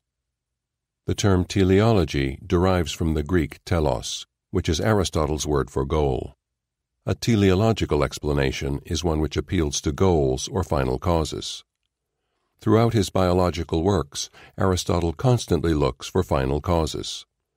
Why do teeth, unlike the other hard parts of animal structure, continue to grow? The cause of their growth, in the sense of that for the sake of which, is to be found in their function. For they would soon be worn away if there were no accretion to them. As it is, in certain old animals which are gross feeders but possess small teeth, the teeth are completely worn away, for they are destroyed more quickly than they grow. That is why here, too, nature has produced an excellent contrivance to fit the case, for she makes loss of the teeth coincide with old age and death. If life lasted for 10,000 or 1,000 years, the teeth would have had to be enormous at first and to grow up often. For even if they grew continuously, they would nevertheless be smoothed down and so become useless for their work. So much for that for the sake of which they grow. Again, why do men have hands? Anaxagoras says that men are the most intelligent of animals because they possess hands. But it is reasonable to think that they possess hands because they are most intelligent. For hands are a tool, and nature, like an intelligent man, always assigns each thing to something that can use it. It is better to give a flute to someone who is actually a flute player than to provide a man who owns a flute with the skill of flute playing. For she has provided the great and superior thing with that which is less, and not the less with that which is more honorable and greater. Thus, if this is better, and if nature does what is best in the circumstances, man is not most intelligent because of his hands, but has hands because he is the most intelligent of animals. Final causes are often contrasted with necessity, and in particular with the constraints imposed by the material nature of animals or animal parts. But even where necessity is invoked to explain the phenomena, there is still room for explanation in terms of final causes. Why do water birds have webbed feet? For these causes, they have them from necessity, and because of what is better, they have such feet for the sake of life, so that, living in the water where their wings are useless, they may have feet that are useful for swimming. For they are like oars to oarsmen or fins to fish. Hence, if in fish the fins are destroyed, or in water birds the webbing between the feet, they no longer swim. Aristotle's teleology is sometimes summed up in the slogan, "Nature does nothing in vain," and he himself frequently uses aphorisms of this tenor. But although Aristotle holds that final causes are to be found throughout the natural world, they are not to be found literally everywhere. The bile in the liver is a residue, and is not for the sake of anything, like the sediment in the stomach and in the intestines. Now nature sometimes uses even residues for some advantageous purpose, but that is no reason for seeking a final cause in all cases. Book 5 of The Generation of Animals is entirely devoted to such non-purposeful parts of animals. Natural behavior and natural structure usually have final causes, for nature does nothing in vain. But the final causes are constrained by necessity. Nature does the best she can in the circumstances, and sometimes there is no final cause to be discovered at all. The Physics contains a number of arguments in support of natural teleology. Some of them rest upon the characteristically Aristotelian notion that art imitates nature, or the arts are imitations of nature. If we can see final causes in the products of skill, all the more so can we see them in the products of nature. Another argument enlarges upon the assertion in the parts of animals that we see final causes in nature. It is particularly clear in the case of the other animals which act neither by skill, nor after inquiry, nor after deliberation. Hence some people wonder whether spiders, ants, and the like perform their tasks by reason or by something else.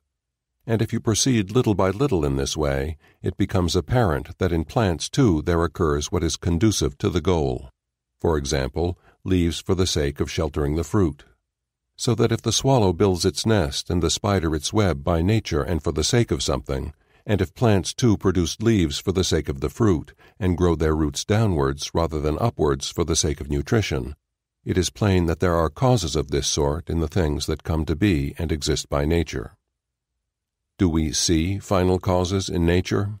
What exactly are we supposed to see?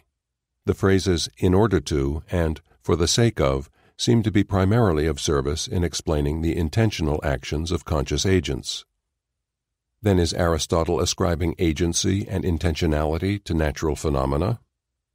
He does not attribute intentions to animals and plants, nor does he suppose that the final causes of their activities are what they themselves purpose.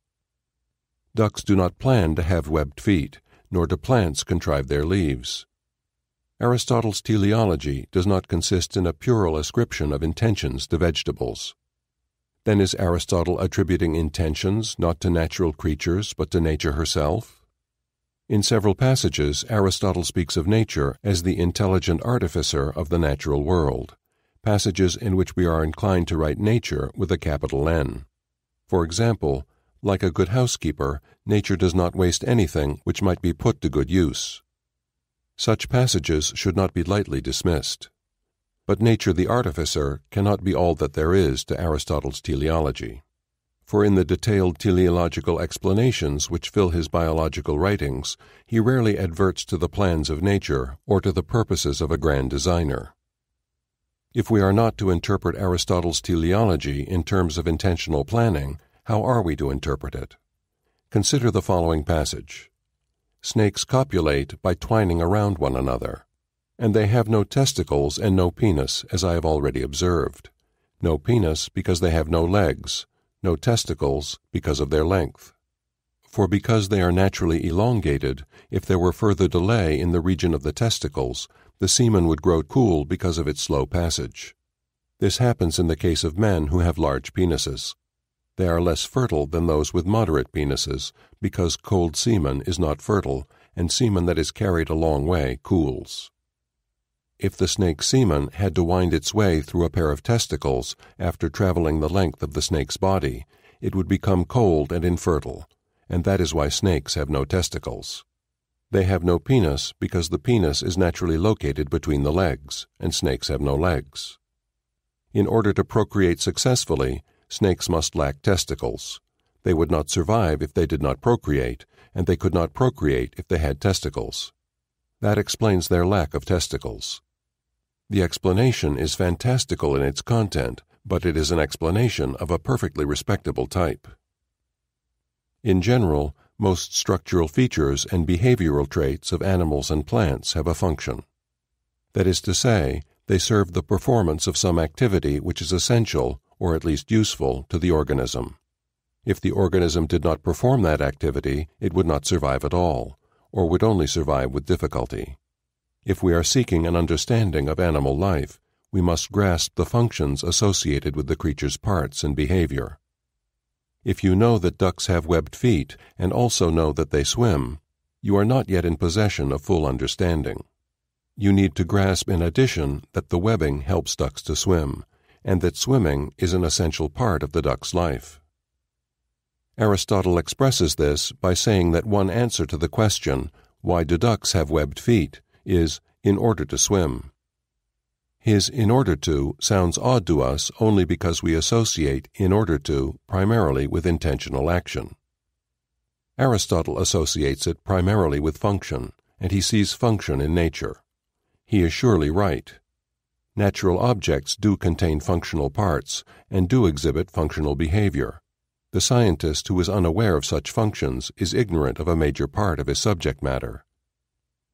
Nature does nothing in vain is a regulative principle for scientific inquiry. Aristotle knows that some aspects of nature are functionless, but he recognizes that a grasp of function is crucial to an understanding of nature. His slogans about the prudence of nature are not pieces of childish superstition, but reminders of a central task of the natural scientist. Chapter 18. Practical Philosophy. The preceding chapters have been concerned with the theoretical sciences. Aristotle himself devoted most of his time to that great branch of knowledge, but he did not ignore the practical sciences. Indeed, two of his most celebrated treatises, the Politics and the Nicomachean Ethics, belong to the practical branch of philosophy. Those works are not practical in the sense of being manuals. On the contrary, they are full of analysis and argument, and they rest upon much historical and scientific research. They are works of practical philosophy, practical in the sense that their purpose or aim is not merely to purvey truth, but also to effect action. The present treatise is not, like the others, undertaken for the sake of understanding, for we are conducting the inquiry not in order to know what goodness is, but in order to become good men. Aristotle wrote two ethics, the Nicomachean and the Eudemian. The title Ethics is misleading, and so too are the standard English translations of two key terms in Aristotle's practical philosophy. arete, normally rendered virtue, and eudaimonia, normally rendered happiness. A few remarks on these words are in order. Aristotle himself refers to his treatises as the ethika, and the transliteration of the Greek word gives us the title ethics. But the Greek term actually means matters to do with character, and a better title would be on matters of character. As for arete, the word means something like goodness or excellence. Aristotle can talk of the arete of an argument or of an axe as well as of a man. Human arete is human excellence. It is what makes a human being a good human being, and it has only an indirect connection with what we think of as virtue.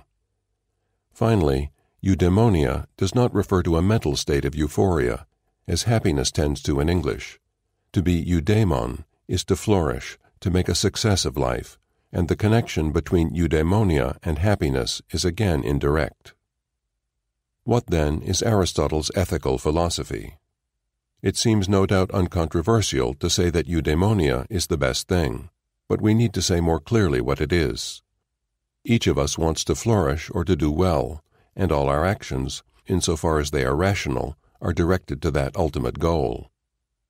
The primary question for practical philosophy, then, is this: how are we to achieve eudaimonia?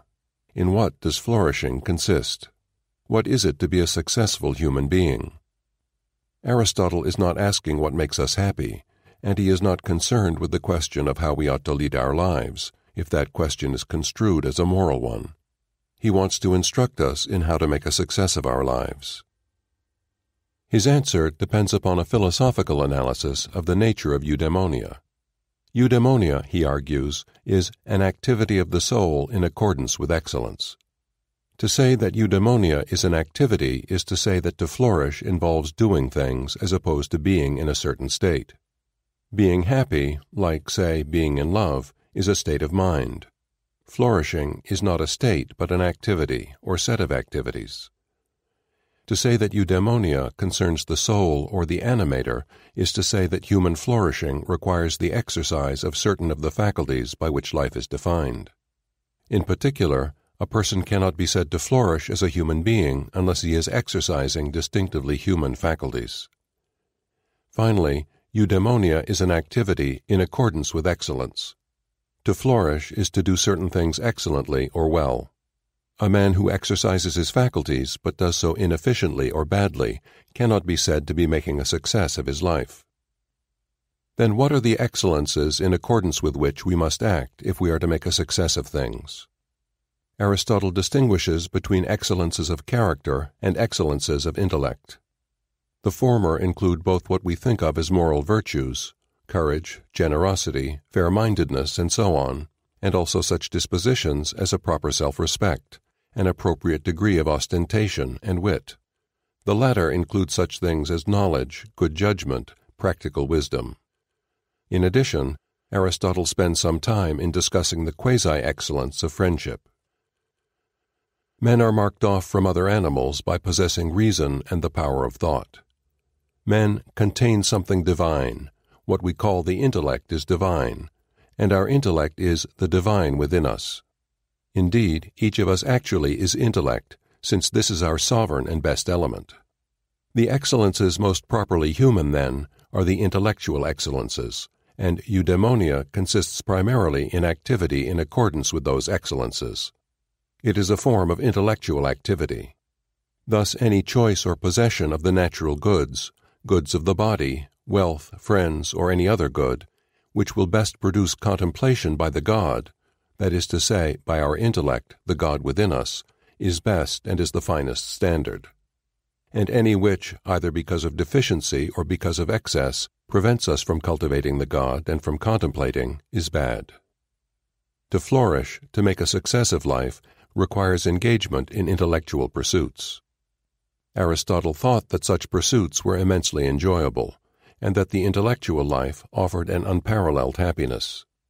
But his main thesis in the Ethics is not that happiness consists in intellectual activity, but that excellent intellectual activity constitutes success or flourishing for men.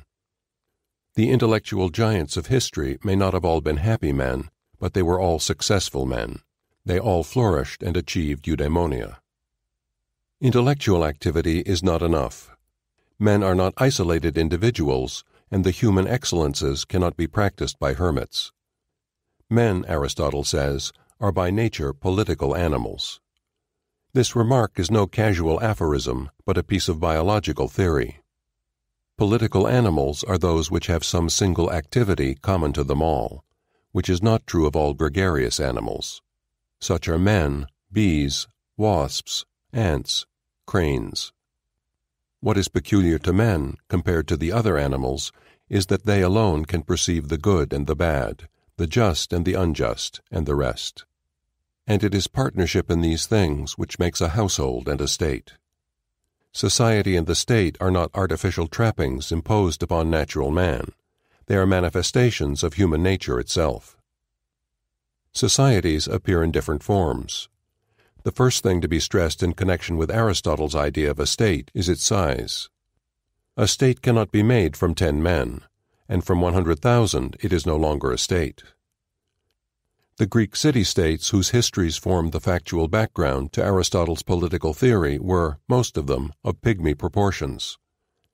They were frequently torn by faction, and their independence was ultimately destroyed by the advance of Macedonian power. Aristotle was familiar with the evils of faction. Book 5 of the Politics is given over to an analysis of the causes of civil strife, and he was intimate with the Macedonian court. Yet he never lost his conviction that the small city-state was the right, the natural, form of civil society. A state is a collection of citizens, and a citizen, in Aristotle's view, is defined by nothing else so well as by participation in judicial functions and in political office. The affairs of a state are run directly by its citizens. Each citizen will be a member of the assembly or deliberative body of the nation. He will be eligible for the various offices of state, which include financial and military appointments, and he will be a part of the judiciary, for under Greek legal procedure the functions of judge and jury were not distinguished. How much political power a citizen possessed would depend on the type of constitution which his state enjoyed, different constitutions entrusting to different persons or institutions the authority to pass legislation and to determine public policy. Aristotle produced a complex taxonomy of constitutions, the 3 main types of which are monarchy, aristocracy, and democracy. In certain circumstances he favored monarchy. When either a whole family or an individual is so remarkable in point of excellence that his excellence exceeds that of everyone else, then it is just that that family or that individual should be king and sovereign over all matters. But such circumstances are rare or non-existent, and in practice Aristotle preferred democracy. The view that the multitude, rather than a few good men, should be sovereign would seem perhaps to be true. For although not each member of the multitude is a good man, still it is possible that, when they come together, they should be better, not as individuals but collectively, just as communal dinners are better than those supplied at one man's expense. A state, however constituted, must be self-sufficient, and it must achieve the goal or end for which states exist. It is evident that a state is not a sharing of locality for the purpose of preventing mutual harm and promoting trade.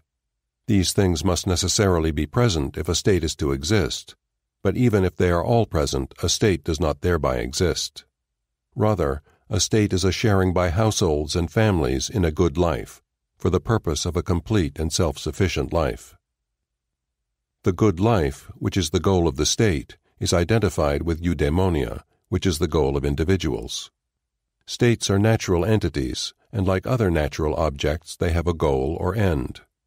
Teleology is a feature of Aristotle's political theory no less than his biology. This notion of the goal of the state is linked to another high ideal. A fundamental principle of democratic constitutions is liberty. One form of liberty is to rule and be ruled, turn and turn about.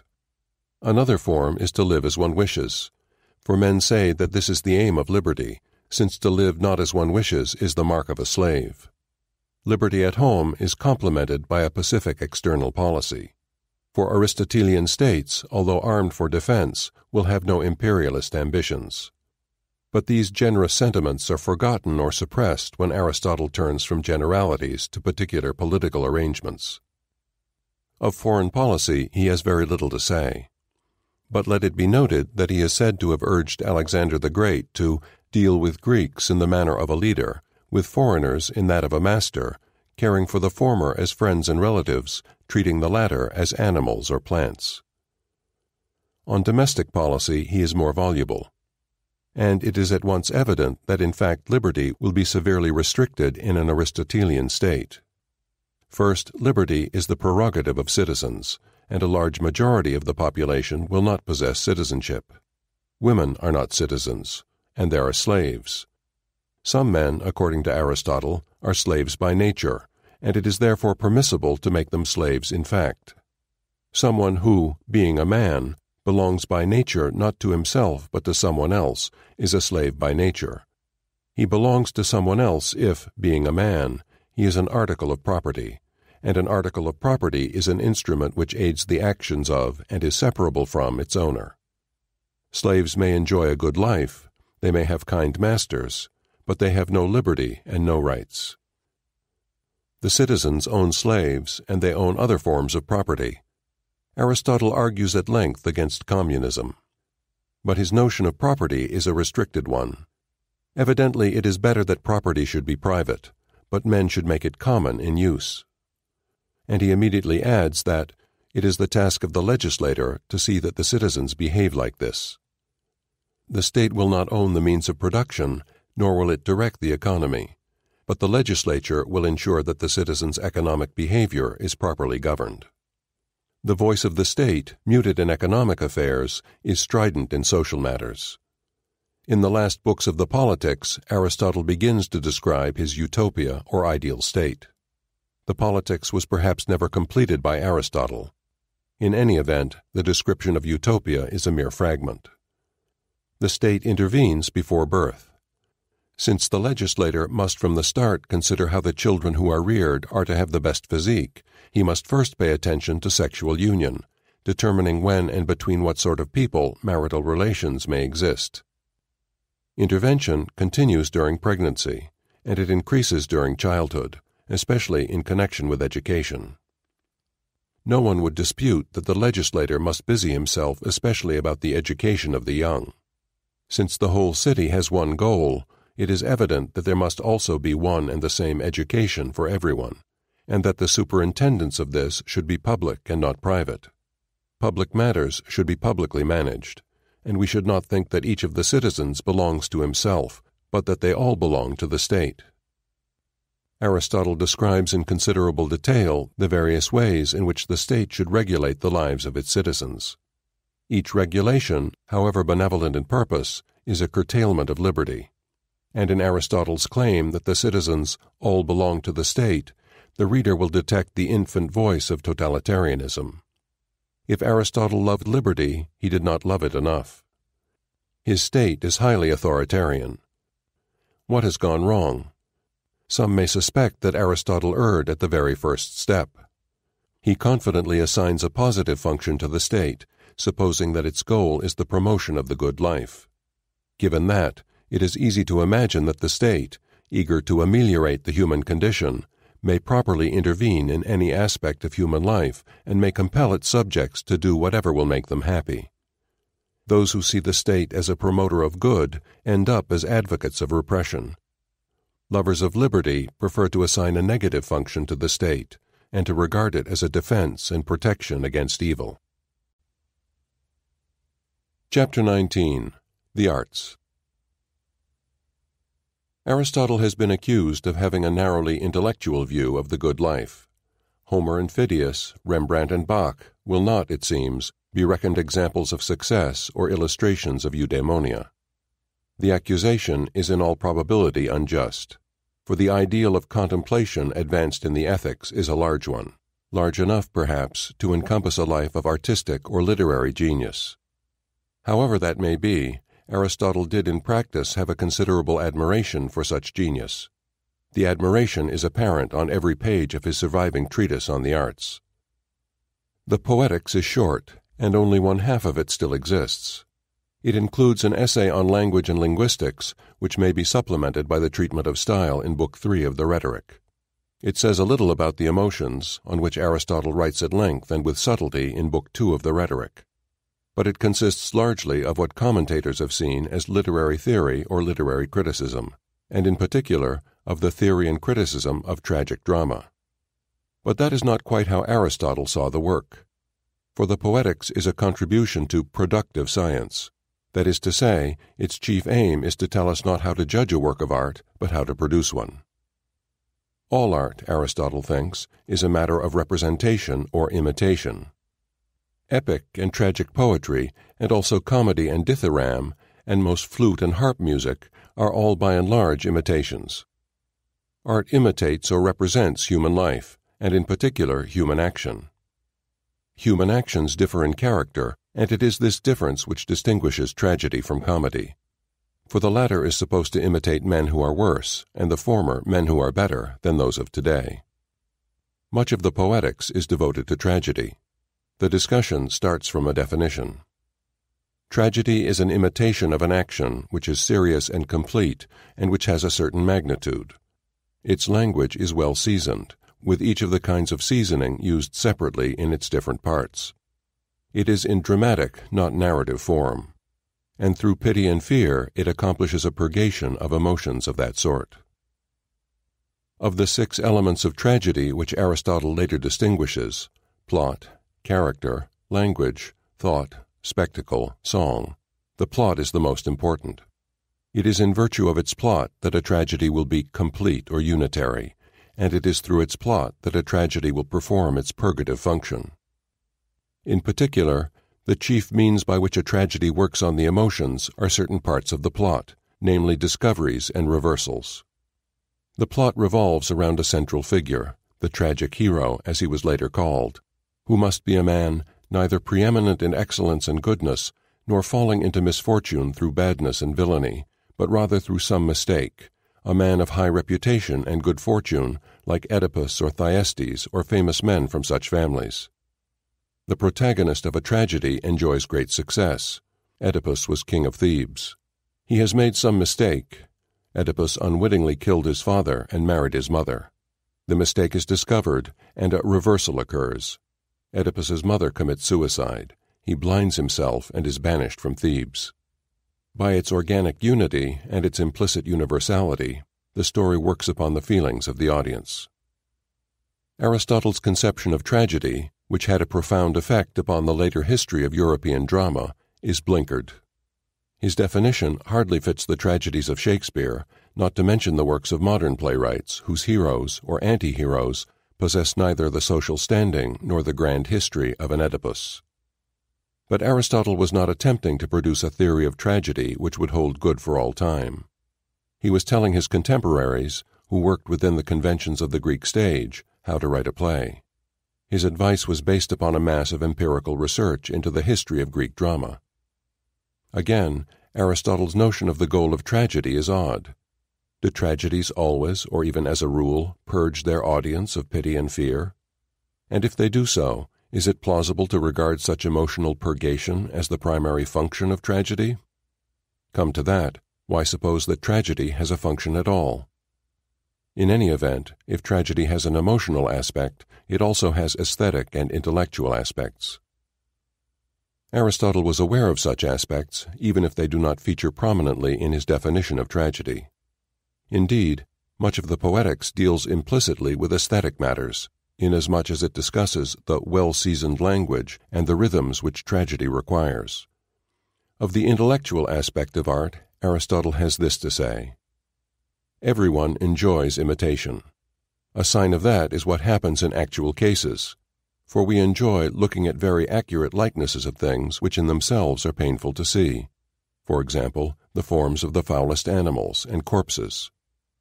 The reason for this is that learning is most pleasant not only to philosophers but also to other men, even if they share the pleasure only briefly.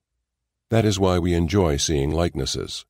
As we look, we learn and infer what each thing is, saying, "That's him." The pleasure of learning is an important ingredient in the productive sciences. Contemplation, or the actuality of knowing, is the prime component of eudaimonia, which is the goal of the practical sciences. Truth and knowledge are the direct aim of the theoretical sciences. The desire for knowledge, which Aristotle thought to be part of every man's nature, and which was the dominant aspect of his own personality, informs and unifies the tripartite structure of Aristotelian philosophy. Chapter 20. Afterlife. On Aristotle's death, his friend and pupil Theophrastus assumed his mantle, and under him the Lyceum remained a focus of scientific and philosophical study. But in the 3rd century BC, the light of Aristotelianism dimmed. Other schools of thought, the Stoics, the Epicureans, the Skeptics, dominated the philosophical stage, and the sciences developed separately from philosophy and became the domain of specialists. Yet Aristotle was never forgotten, and his work enjoyed more than one renaissance. From the 1st to the 6th century AD, a sequence of scholarly commentators preserved his writings and revivified his thought. There was a second renewal of interest in Byzantium in the 8th century. Later, in the 12th century, Aristotle came to Western Europe, where his texts were read by learned men and translated into Latin, and copies were widely disseminated and widely read. Aristotle was known, magisterially, as the Philosopher. His thought was all-pervasive, and the half-hearted attempts by the Church to suppress his writings only confirmed their authority. For some 4 centuries, Aristotle's philosophy and Aristotle's science ruled the West with virtually unchallenged sway. An account of Aristotle's intellectual afterlife would be little less than a history of European thought. In part, his influence was simple and direct. Aristotle's various doctrines and beliefs were purveyed as received truths, and his ideas, or their reflections, can be seen in the pages of philosophers and scientists, of historians and theologians, of poets and playwrights. But the influence also took a subtler form. The structure as well as the content of Aristotle's thought impressed itself upon posterity. The concepts and the terminology of the Lyceum provided the medium within which philosophy and science developed, so that even those radical thinkers who determined to reject Aristotelian views found themselves doing so in Aristotelian language. When today we talk of matter and form, of species and genera, of energy and potentiality, of substance and quality, of accident and essence, we unwittingly speak the language of Aristotle and think in terms and concepts which were forged in Greece 2 millennia ago. It is worth adding that our modern notion of scientific method is thoroughly Aristotelian. Scientific empiricism, the idea that abstract argument must be subordinate to factual evidence, that theory is to be judged before the strict tribunal of observation, now seems a commonplace. But it was not always so, and it is largely due to Aristotle that we understand science to be an empirical pursuit. The point needs emphasizing, if only because Aristotle's most celebrated English critics, Francis Bacon and John Locke, were both staunch empiricists who thought that they were thereby breaking with the Aristotelian tradition. Aristotle was charged with preferring flimsy theories and sterile syllogisms to the solid, fertile facts. But the charge is outrageous, and it was brought by men who did not read Aristotle's own works with sufficient attention and who criticized him for the faults of his successors. Aristotle was vastly influential. But influence and greatness are not the same thing, and we might yet ask what makes Aristotle a master, the master of those who know, as Dante called him, and why he is still worth reading. His greatest single achievement was surely his biology. By the work recorded in the Researches, the Parts of Animals, and the Generation of Animals, he founded the science of biology, set it on a sure empirical and philosophical basis, and gave it the shape it would retain until the 19th century. Second only to his biology is his logic. Here, too, Aristotle founded a new science, and Aristotle's logic remained until the end of the last century the logic of European thought. Few men have founded one science. Aristotle apart, none has founded two. But in biology and in logic, Aristotle is outdated. If we want to learn biology or logic, we no longer turn to Aristotle's treatises. They are now of historical interest only. The same is not true of Aristotle's more philosophical writings. The essays in the Physics, the Metaphysics, and the Ethics are less sure, less perfect, less scientific than the logic and the biology, but they are, paradoxically, more alive. For here Aristotle has not yet been overtaken. The Ethics, for example, can of course be read as a historical document, as evidence for the state of practical philosophy in the 4th century BC. But it can also be read as a contribution to a contemporary debate, or rather, to an eternal debate. Contemporary philosophers read Aristotle in this fashion, treating him as a brilliant colleague. Finally, Aristotle set before us, explicitly in his writings and implicitly in his life, an ideal of human excellence. Aristotelian man may not be the sole paragon or the unique ideal, but he is surely an admirable specimen, emulation of whom is no low ambition. I end with a passage from the Parts of Animals, which expresses some of the best in Aristotelian man. Of natural substances, some we hold to be forever free from generation and destruction, others to partake in generation and destruction. The former are worthy and divine, but our studies of them are less adequate, for there is remarkably little evidence available to perception from which we might make inquiries about them and about the things we long to know. But about perishable substances, plants and animals, we are much better off with regard to knowledge, because we are brought up among them. For anyone who is willing to take enough trouble may learn much of the truth about each kind. Each of the two sorts of substance gives pleasure. Even if our grasp of the former is slight, nevertheless their value makes knowledge of them more pleasant than knowing everything here about us. Just as it is more pleasant to see any small part of the things we love than to see accurately many other large things. And on the other hand, since we have better and greater knowledge of the latter sort of substances, our grasp of them has a certain superiority. And again, because they are nearer to us and more akin to our nature, they gain somewhat compared to philosophical study of things divine. Since we have treated the latter and set down our views, we must now speak of animal nature, as far as is possible, omitting nothing, whether of less or greater value. For even in the case of those that are not pleasing to the senses, the nature which fashioned them nevertheless gives immeasurable pleasures to the student who can discern the causes of things and is naturally of a philosophical turn. For it would be irrational and absurd if, while we take pleasure in contemplating the likenesses of such natural things, inasmuch as we contemplate at the same time the skill of the painter or the sculptor who fashioned them, we should yet fail to find more pleasure in the contemplation of the natural things themselves, particularly if we can discern their causes. Thus we should not childishly complain against the inquiry into the less worthy animals, for in everything natural there is something marvelous. Heraclitus is reported to have said to some visitors who wished to meet him, and who hesitated when they saw him warming himself at the stove, "Come in, be bold, there are gods here too."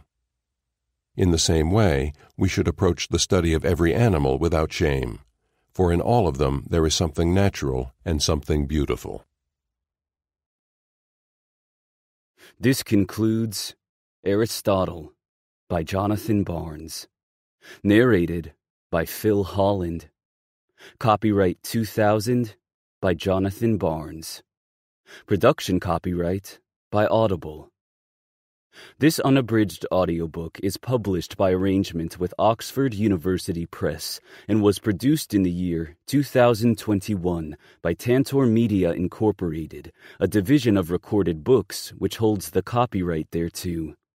Please visit tantor.com for more information on our growing library of unabridged audiobooks.